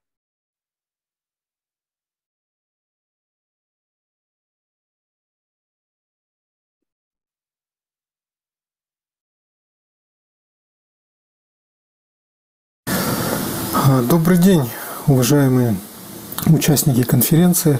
Меня зовут Андрей Талевлин, я из Челябинска, и хочу представить вашему вниманию доклад небольшой на тему интересов регионов в процессе формирования законодательства в области использования атомной энергии. Так получилось, что проблемы в законодательстве я исследую уже достаточно продолжительное время, и одно из наблюдений сводится к тому, что не всегда учитывается роль регионов, интересы регионов при принятии решений, в том числе связанным с использованием атомной энергии, как по размещению объектов использования атомной энергии, так и вопросы, касающиеся декомиссии, то есть вывода из эксплуатации объектов, выработавших свой ресурс. С одной стороны, законодательство закрепляет полномочия регионов, я имею в виду субъектов Российской Федерации, в области использования атомной энергии, в области обеспечения ядерной, радиационной безопасности. Есть соответствующие положения как в законе об использовании атомной энергии, в законе о радиационной безопасности населения, ну и ряде других нормативных актов. С другой стороны, эти полномочия сводятся лишь к техническим моментам, к моментам обязанности информировать население, но интересы самих регионов, они остаются вне поля зрения законодателя. Хотя полномочия такие присутствуют и в сфере выработки определенных норм в области той же ядерной радиационной безопасности, при согласовании строительства, проектирования сначала, затем строительства некоторых объектов на той или иной территории, ну и многие другие. Основные, конечно, полномочия принадлежат Российской Федерации. У нас Конституция закрепила предмет исключительного ведения Российской Федерации вопросы атомной энергетики. Но вопросы, связанные с использованием природных ресурсов, с охраной окружающей среды, это предмет совместного ведения. То есть здесь субъекты Российской Федерации регулируют эти отношения. И нередко изменение законодательства сводится к изменению только нормативной базы, федеральной нормативной базы. То есть есть несколько этапов, да, принятия нового закона или изменения существующего. Ну, на первом этапе, если мы говорим о принятии нового закона, то вырабатывается некая концепция изменения закона или принятия нового. Эта концепция основана на реальной потребности регулирования тех или иных отношений.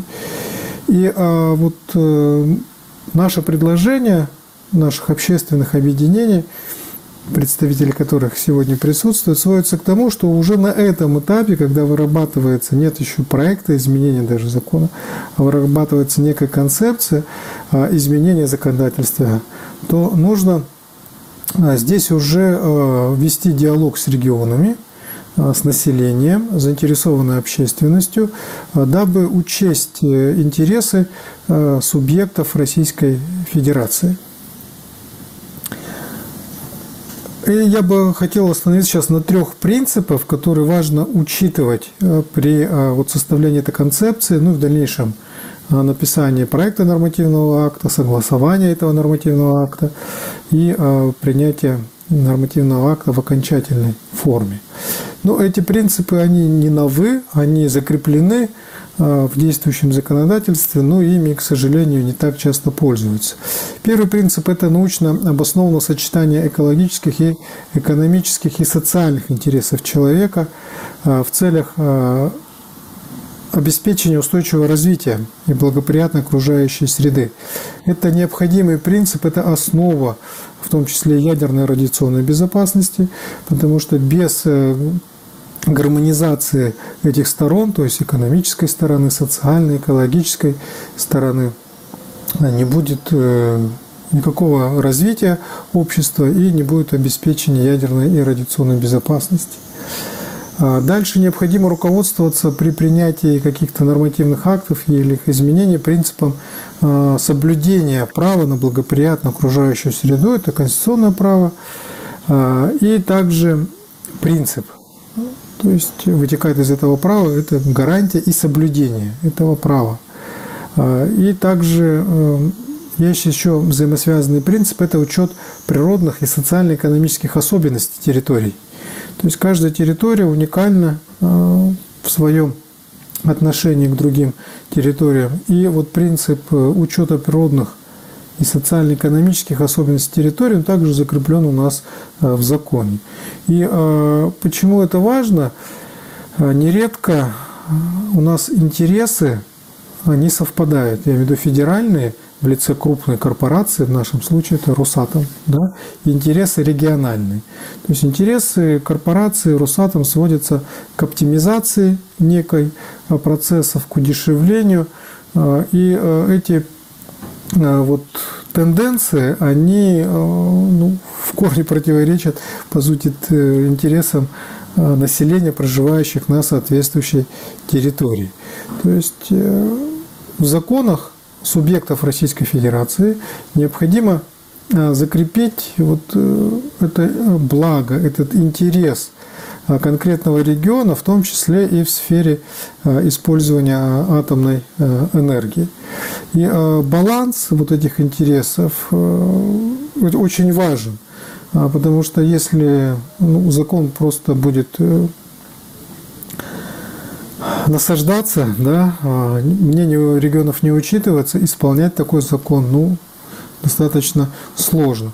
И вот принцип учета социальных особенностей, экологических особенностей, он должен быть прописан обязательно в региональном законодательстве, и в федеральном законодательстве он также должен быть детализирован, потому что сейчас это только принцип, но нет механизма реализации этого принципа.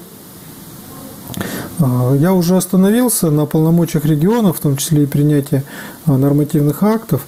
И вот такой процесс, он достаточно широко развивается, такой процесс, он естественный. И в регионах, в субъектах принимаются различные законы, в том числе об использовании атомной энергии, но он по-другому называется. В основном законы сводится к обеспечению ядерной радиационной безопасности. Если быть более точным, то только к радиационной безопасности. То есть закон о радиационной безопасности населения есть во многих регионах. в Челябинской области в том числе, в Архангельской, ну и в ряде других регионов. Это базовый закон, и при принятии таких законов, я имею в виду, на региональном уровне, нормативная база, то есть этот закон должен учитывать и корректировать недостатки федеральных нормативных актов. Он должен детализировать те моменты, которые так или иначе в федеральных законах не прописаны.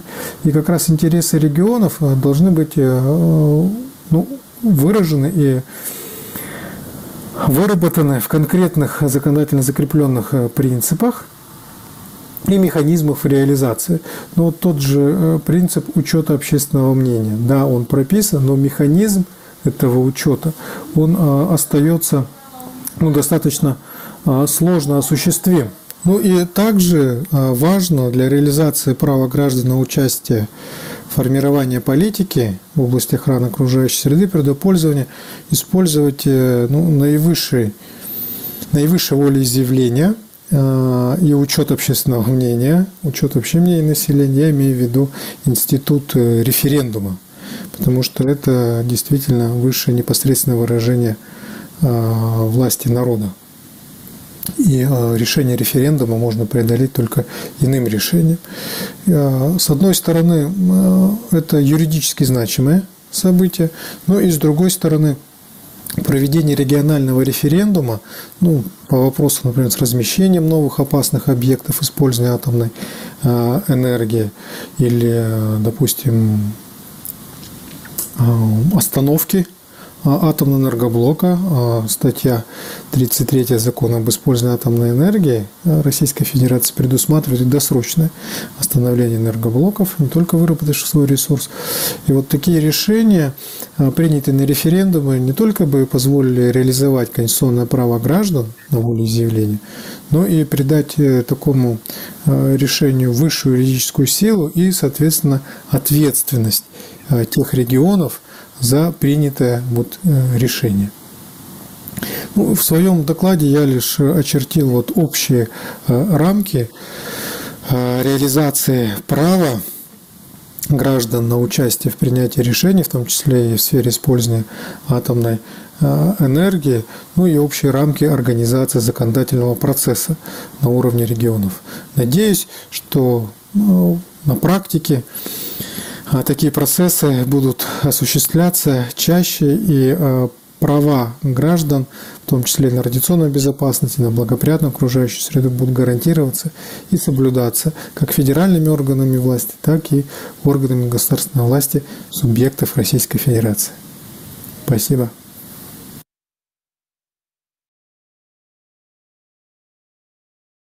Thank you, Andre. That was very comprehensive, very helpful, and right on time. So we're going to give the last word before our Q&A session to Henrietta. And so, Henrietta, the floor is yours once again. Okay. Can you hear me now? Yes. Good. I say amen to what my Russian colleague has just laid out. These are wonderful principles, and may they be realized. I'm talking about the challenges to citizen engagement and our experience in Plymouth. So I want to start by just saying that I think one of the biggest challenges to overcome is simply that the word nuclear conjures fear. It's invisible, abstract, and terrifying, and nobody wants to linger on it. But that's a challenge. But the next challenge is for a host town that is hosting a nuclear plant. There's a challenge because the company spreads money very liberally around, encouraging, or might we say, manufacturing consent. When Boston Edison's Pilgrim landed in Plymouth in 1972, the town's coffers suddenly overflowed, and company largesse benefited everyone, citizens and institutions alike, library, Rotary Club, churches, even land trusts. The town was literally giddy with tax relief. Do you bite the hand that feeds you? In 1936, President Franklin Delano Roosevelt observe that business, among other enemies of peace, has come to think of the government as a mere appendage. And this continues. This conflict between the needs of the people for health and welfare and the needs of business for profit frames much of our American history. But responsible citizens are desperately needed to subdue corporate greed and assure proper government regulatory attention so that decommission will leave us safe. This means understanding the importance of your vote. The governor, the attorney general, and their values matter. The laws of the state matter. Local legislators matter. Responsible journalists matter. We need them and they need us to articulate our concerns. Here in Massachusetts, Michael Dukakis was the last governor to pay serious attention to Pilgrim and to prioritize citizen safety. And since he left office approximately 3 decades ago, our governments have mostly prioritized business concerned over nuclear safety. But 3 years ago, as Attorney General, Maura Healey, now our governor, negotiated a strong settlement agreement with Holtec, and she has the power to assert and enforce it. And she's made some encouraging statements. So now we hold our breath. Meanwhile, citizen engagement requires watchdogs, organizers, researchers, scholars, lawyers, communicators, and rabble-rousers. And we have all of them in one form or another. In the 1960s, Plymouth was lucky enough to have a hero, a lawyer named Bill Abbott, who mounted a successful opposition to his second reactor, and that was a minor miracle. During the plant's operation, citizen interests would briefly be awakened by news of an accident or an unexpected shutdown or a storm, a leak, reports of safety infraction. This happened often because Pilgrim ranked among the 3 most dangerous plants in the nation. But by the time I arrived here in 2015 from the West Coast, Plymouth activists had suffered burnout, and the only significant watchdogs and organizers were outside of Plymouth. Diane Turco in Harwich, a natural grassroots activist, had founded Cape Down Winders and was busy raising consciousness all across the Cape. And meanwhile, in Duxbury, just north of Plymouth, Mary Lampert, watchdog extraordinaire, had made it her business to learn everything she could about Pilgrim's operation, and then she wrote the definitive handbook on it. Both women grasped the importance of cultivating relationships with legislators to encourage helpful legislation. Now, when the plant shut down, the public exhaled, danger over, don't have to think about that anymore. How do you make them aware that it's not over? To catch citizen interest, you need a hook. And at Pilgrim, probably for obvious reasons, it turned out to be the water, which galvanized public interest. In early December of 2021, our federal representative, Bill Keating, received a mistaken email, an email sent unconsciously, apparently, from the NRC affirming that Holtec was preparing to dump its nuclear wastewater straight into our Cape Cod Bay, and that this would happen imminently in the first quarter of 2022. This came as a shock to Representative Keating because a week earlier at the meeting of the oversight panel, Holtec had hedged all questions about the water and claimed that all options were still very much under consideration. Keating leaked the news to the press, and suddenly the public sprang to life, especially in the fishing community. Oystermen, finned fishermen, lobstermen, and so forth. Public, slide number 2, please.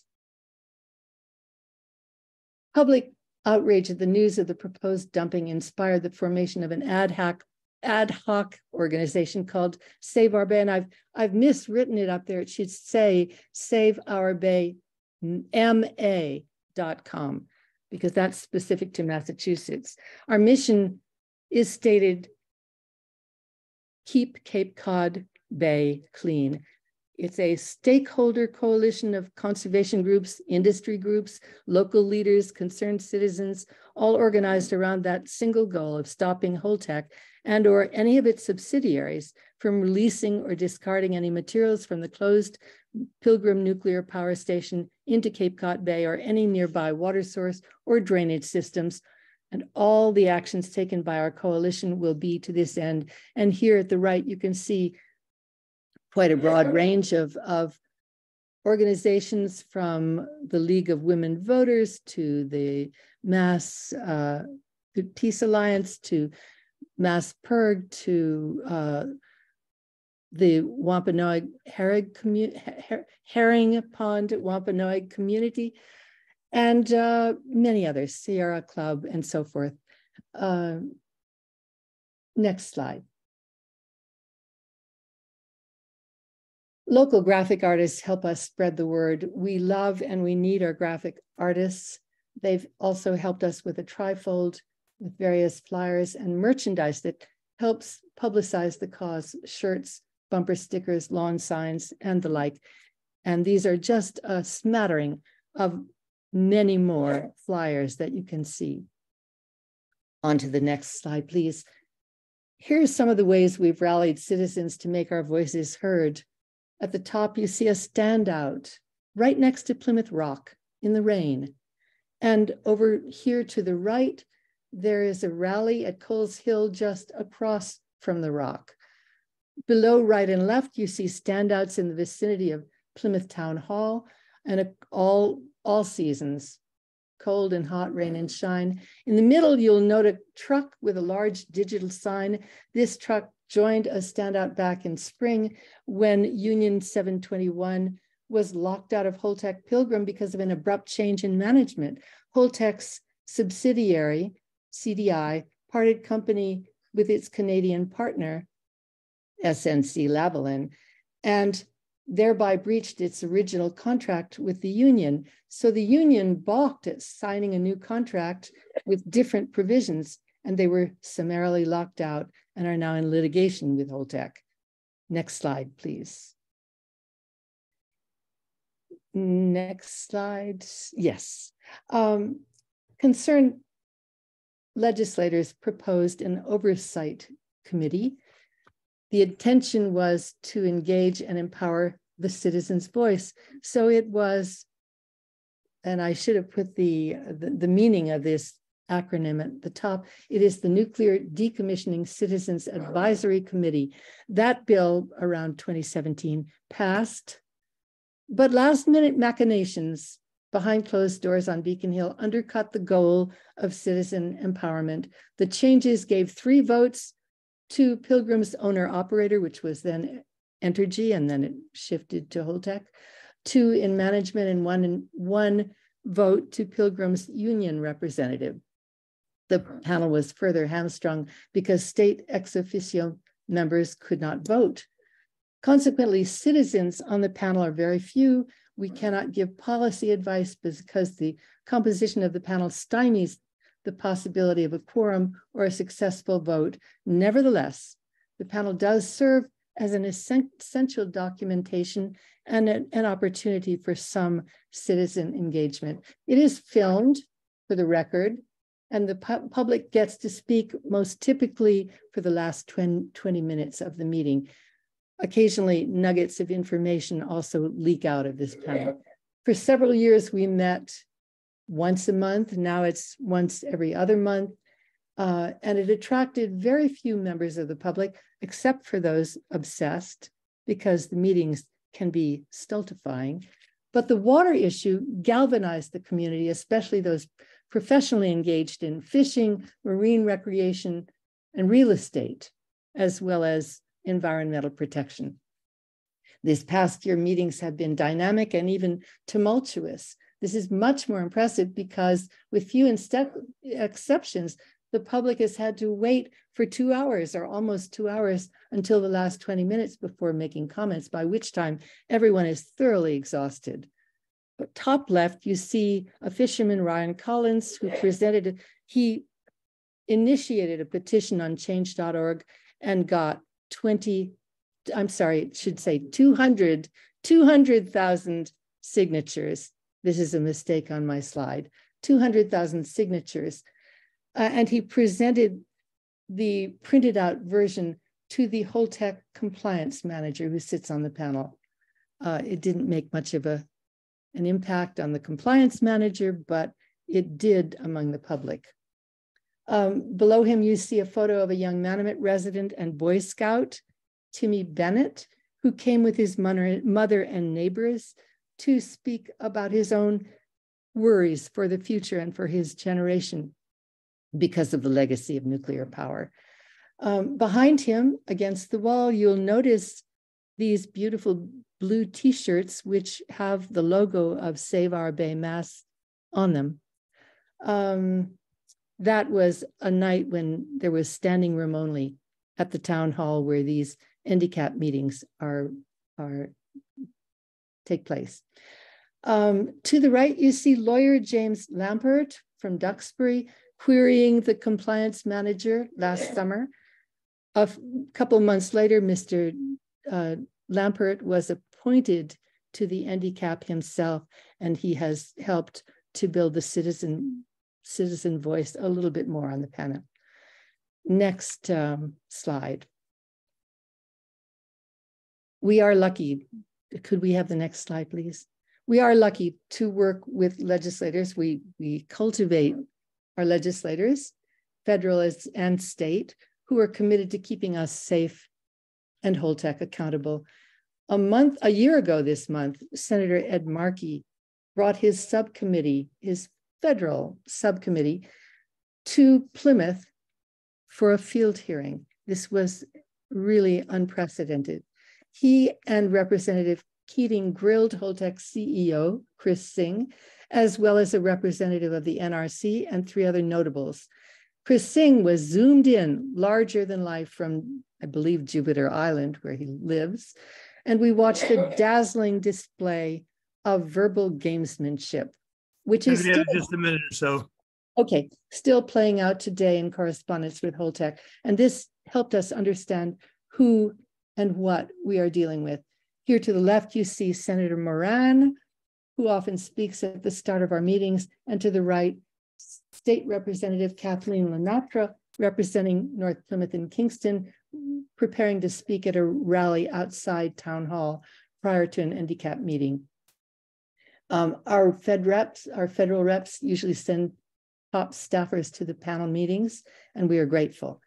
State legislators that we work with have introduced bills with the hope of halting Holtec's plans to dump. Those from last year failed, but we are hopeful for efforts for this year. Stay tuned. In the 7 years that I have followed Pilgrim-related legislation, the only bill to make it through state legislature was the one funding the dissemination of KI pills, which are no longer even relevant because that's for the possibility of an explosion, and thyroid issues can be taken care of with KI pills, but not relevant anymore. The nuclear industry has a very potent army of lobbyists and lawyers, and even with citizens engaged, legislation can be an uphill battle. But now we have the settlement. Henrietta, we've got to wrap up and save some time for questions here. Okay, we are praying that our settlement agreement will help us to halt Holtec, and this depends on enforcement, and hope is not a plan, so we maintain activity because, again, better active than radioactive. Thank you, Henrietta. And, I think we've covered a tremendous amount of ground here in some disparate kind of ways. And let's make the most of our Q&A period here. I'll ask people if we can kind of hang in until the top of the hour. Save me a couple minutes to wrap up, but Q&A, and turn it over to Linda and Nat now. Thanks, Joe. And just a reminder to the audience, we're not using the raise hand function. So if you have raised your hand, feel free to lower it. You need to put your question in written form into the Q&A, and that's where we'll be taking them. I have one particular question that I came in earlier actually for you, Alec, which I'd like to ask you. And then I think a more general question that perhaps will go to all of our panelists, and feel free to answer that one. But the question to you, Alec, was from Mitchell Marique, and it was about the decommissioning plan specifically for the Leningrad nuclear power plant, and whether the plans include dismantlement, whether these plants will be completely taken apart. So he just wanted to know a little bit more about when the ones that are decommissioning at Leningrad, what actually happens there.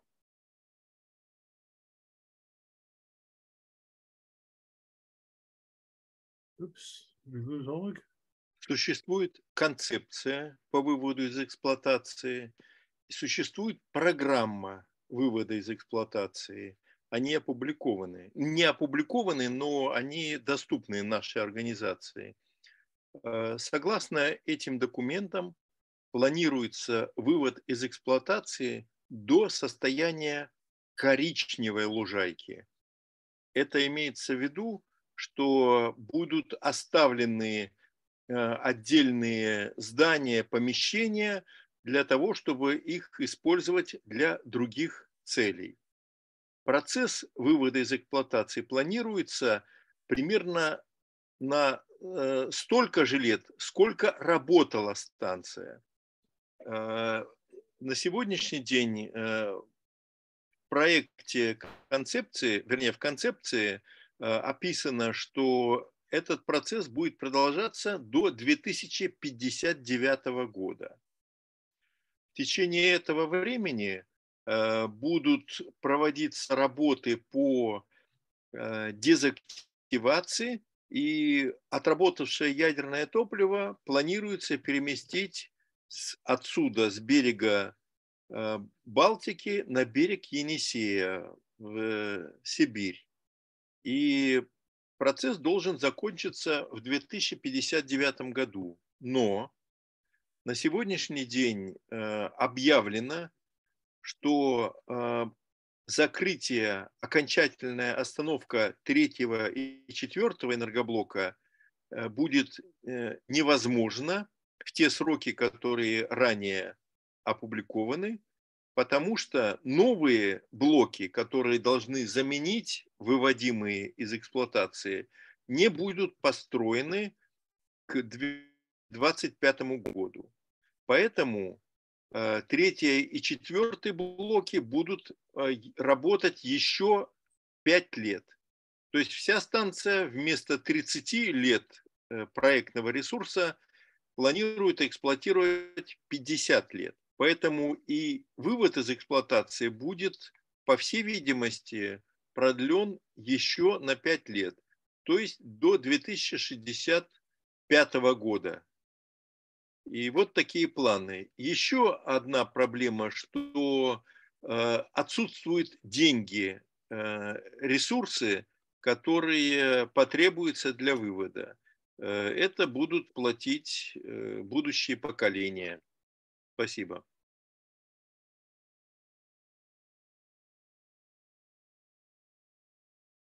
Thanks, Alex. Sorry, a bit of a delay there in getting my mute back off. I do want to just, I think, given the time is running out, sort of encapsulate some of the things we've all heard today and some of the questions that haven't been answered in a more general approach, because what I've been hearing and feel, and I'd love to reintroduce Deb as well, and some of the voices we heard at the beginning, and Andre in particular on this one, because we've talked a lot about the control that the industry and the regulator have over the decommissioning process in both our countries. And we've also talked, and Andre and you in particular, about the principles that need to be in place in order to protect our environment and public health. And we've also heard from Sarah and from Henrietta and others, some great, and Deb, you know, some of the great stories about what we as civil society have already been able to do to improve this a little bit. But what the missing piece seems to be that our politicians also lack power. They are also overridden by the control of the industry and the regulator together. So I would love to hear from each of you how we can all better work with, pressure, cajole our political leaders into challenging this industry regulator control, because they, after all, are answerable to us, their constituents. They are supposed to be there to safeguard the environment in which we all live in our respective states or towns. So I just would love to know what you all think about changing the political dynamic. And maybe we'll start with Deb, and then we'll go to Andre, if you would like to answer that, Andre. And then if there's time, you know, the others can chime in. Thank you. Look, I just want to go back to something I said, because I think it's really, it presents a context of where we are. The colossal failure of nuclear power is demonstrated in decommissioning, because suddenly this clean technology is really dirty. And the only way the industry can continue with its claims is to contaminate America. And the NRC helps with this by making the process more and more opaque, as more and more waste has to be sent somewhere. And I want to go back to the notion of states' rights, because I think at this point, states have to pressure, just as we have to pressure state legislators have to pressure the federal government and our senators and their senators to actually start being responsible for the problem. And I'll give an example quickly. Massachusetts is surrounded by 4 reactors. Our little state, 3 of them downed, 1 open, 4 high-level waste dumps, and a lot of waste that's still on site. And there is and we've been abandoned. I mean, we don't even matter in this discussion at all, because it's just what the industry wants and what the regulators let them do. But in fact, the state needs to take on this issue and protect our communities. And that includes, and I raised it, the issues of going back to providing support for our communities.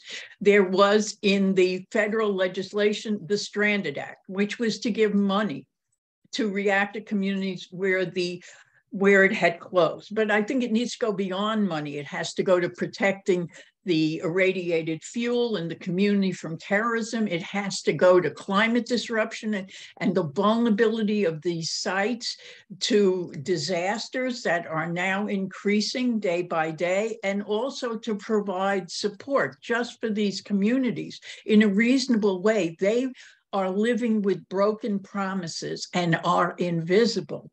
We have been lied to, and no one is protecting us. No one is even acknowledging that this is a problem, and it is immoral and irresponsible. Thank you. Thanks, Deb. And I know that Alec has his hand up too. We'll go to Andre first, if you would like to respond, Andre, and then to Alec.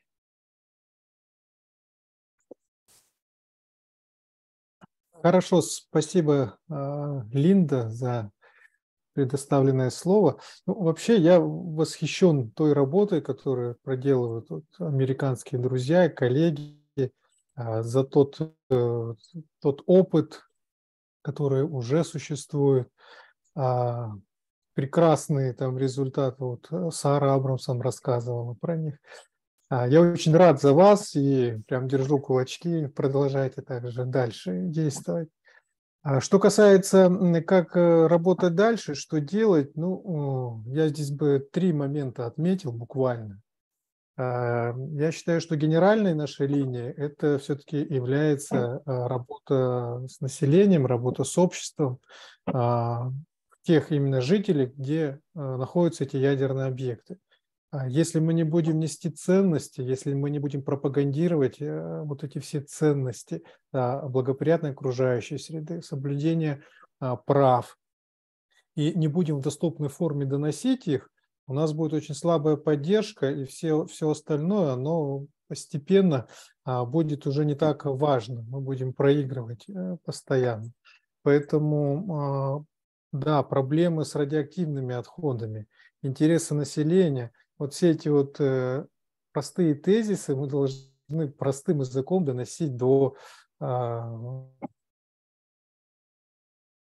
населения. Конечно, ну, люди все уже опытные, работают не 10 лет, все знают какие-то, знают, имеют знания, компетенции, все вот обращения в суд, работа с депутатами, работа со средствами массовой информации – это наши инструменты, ну, основа – это вот все те ценности, которые нужны обществу, не компаниям, они у них другие ценности, а обществу. И вот этот инструментарий, ну, включая вот наше общение, да, обмен опытом, мы должны его расширять, пользоваться теми вот достижениями, которые наши коллеги достигли, и тем самым лоббировать, да, интересы, интересы общества, по сути, потому что мы выразители этих интересов, лоббировать и в органах власти, в органах местного самоуправления, законы принимать, свои предлагать. То есть все это верно. И третий момент. Необходимо также работать с молодежью, потому что, к сожалению, вот становится все меньше и меньше мостиков между старшим поколением и молодежью. Нужно обращать внимание, что молодежь немножко по-другому воспринимает тот мир, который их окружает. И в том числе угрозы, которые несет атомная энергетика, для них по-другому. И мы должны вот этот фактор учитывать, потому что следующие общественники, это вот будут такие молодые адвокаты, как в Соединенных Штатах Америки выступают, это будет молодежь, а у них другой инструментарий, у них маленько другое сознание, и на это мы тоже должны обратить внимание. Спасибо.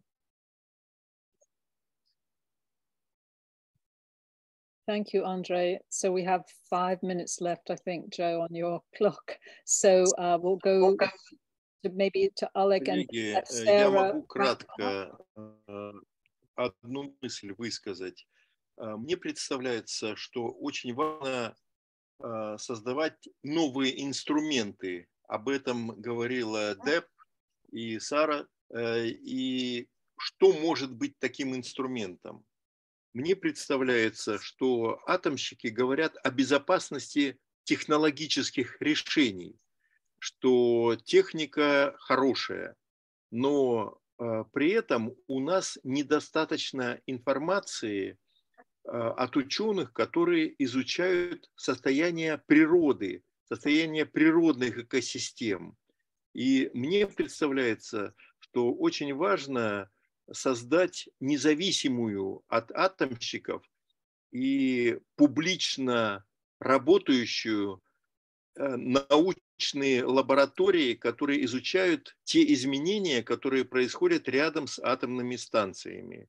И если это удастся сделать, то мне представляется, что новое поколение и те жители, которые живут рядом, будут знать о состоянии природы и о возможных последствиях для здоровья людей. То есть нам нужно измерять температуру природы, а не бороться с атомщиками. Мы создадим новое пространство для такого давления на атомщиков, и это может дать хороший результат, так мне кажется. Спасибо.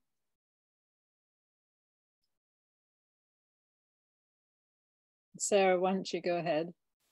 And Paul, if you want to chime in with the last word too, I don't want to leave you out of this conversation. Henrietta, I know you wrapped up, so we'll probably skip you and just wrap this up after Sarah or Paul. Thanks, Linda. I wanted to maybe provide some specifics when we're talking about instruments and strategies. And it's definitely a multi-generational strategy. So I came into this role just last June and, have immersed myself, and most of my comrades in this fight are a couple generations from me. And you've been doing it for so long and so well. But there is maybe a cohort of folks that aren't accessible because they don't use the same communication strategies that are being used. If you look at TikTok and the Nuclear Now movie that just came out, there's a person on there who has garnered millions of young people following her. She is their sole source of information for nuclear. And so we need to start framing our strategies in a much more innovative way if we want to keep up with the propaganda machines. And I also want to encourage, when we talk about your original question, Linda, about how to connect with legislators. We're a community that has an active nuclear power plant, but decommissioning is inevitable, right? So we keep these relationships by scheduling regular briefings with the aides. Don't only contact them when you have a big problem, just have like a monthly regular. They'll come to you before they come to someone else. So you'll be like the first one, you'll have an in. And I'd also encourage use of all the social media platforms, but also connect with each other, reshare each other's posts, create the perception that this is a big network. Because right now, you can look at our program and you can say, wow, all these 12 organizations are working together for this webinar. But in reality, we work together constantly behind the scenes. And with that I think from the perception of a politician, if it's more clear in your brand that you are interconnected with dozens of other groups in your region, then that's like voting power. How many of my constituents care about this issue? And so really translating for policymakers, voters equal you having this job next term, and voters care about this. I've talked to them. This is how many people subscribe to my newsletter. This is how many people follow my social media pages. So really hitting the ground running and keeping up with just driving up those numbers, because it's going to be that's going to be the factor that impacts how much a politician pays attention to you. Yes. So, Joe, I don't know whether, Paul, do you want to have a quick last word? I just want to say thank you, and I'm going to defer to Joe. Good. All yours, Joe. Okay, here we go. So I'm not going to try to summarize what was a very rich, I need to unmute myself again here, all right? So I'm not going to try to summarize what was a rich discussion of 3 hours, but I do want to say that I experienced this as a beginning, not an end. That we've developed some important relationships. We've covered some interesting ground. We have a lot more to learn from one another, and in unity there is strength. So I'm looking forward to, frankly, to the debriefing meeting that the planners of this session will have, and to see what we chart for the future. I want to be very clear to thank our interpreter, Jana, to thank all of our speakers who did a lot of preparation and gave us some really excellent talks in developing what I think will be an important resource. It doesn't stop here. This has been recorded. It will be a valuable resource for people, I think, in both of our countries. And I want to thank Sean Connor from the International Peace Bureau, who stepped into a bit of a breach and who has made today's session possible. I think the last thing I want to say, and maybe the ultimate lesson here for me, is something that former UN General Secretary Ban Ki-moon said in relationship to nuclear weapons, which I think applies equally to nuclear power and nuclear power plants. He told a large gathering that governments are not going to deliver you the abolition of nuclear weapons, just as governments are not about to deliver us the abolition or necessarily the safety of nuclear power plants. That can only come from pressure from below, from popular action, as Sarah and Henrietta, Andre, and others have been talking about. And so I hope that in some ways, this session, in addition to its information sharing, will also serve to inspire people to keep on doing the important work and expand the work of building that pressure from below, because our safety and the safety of future generations absolutely depends on it. So I want to thank everybody and look forward to our future work together. Thank you.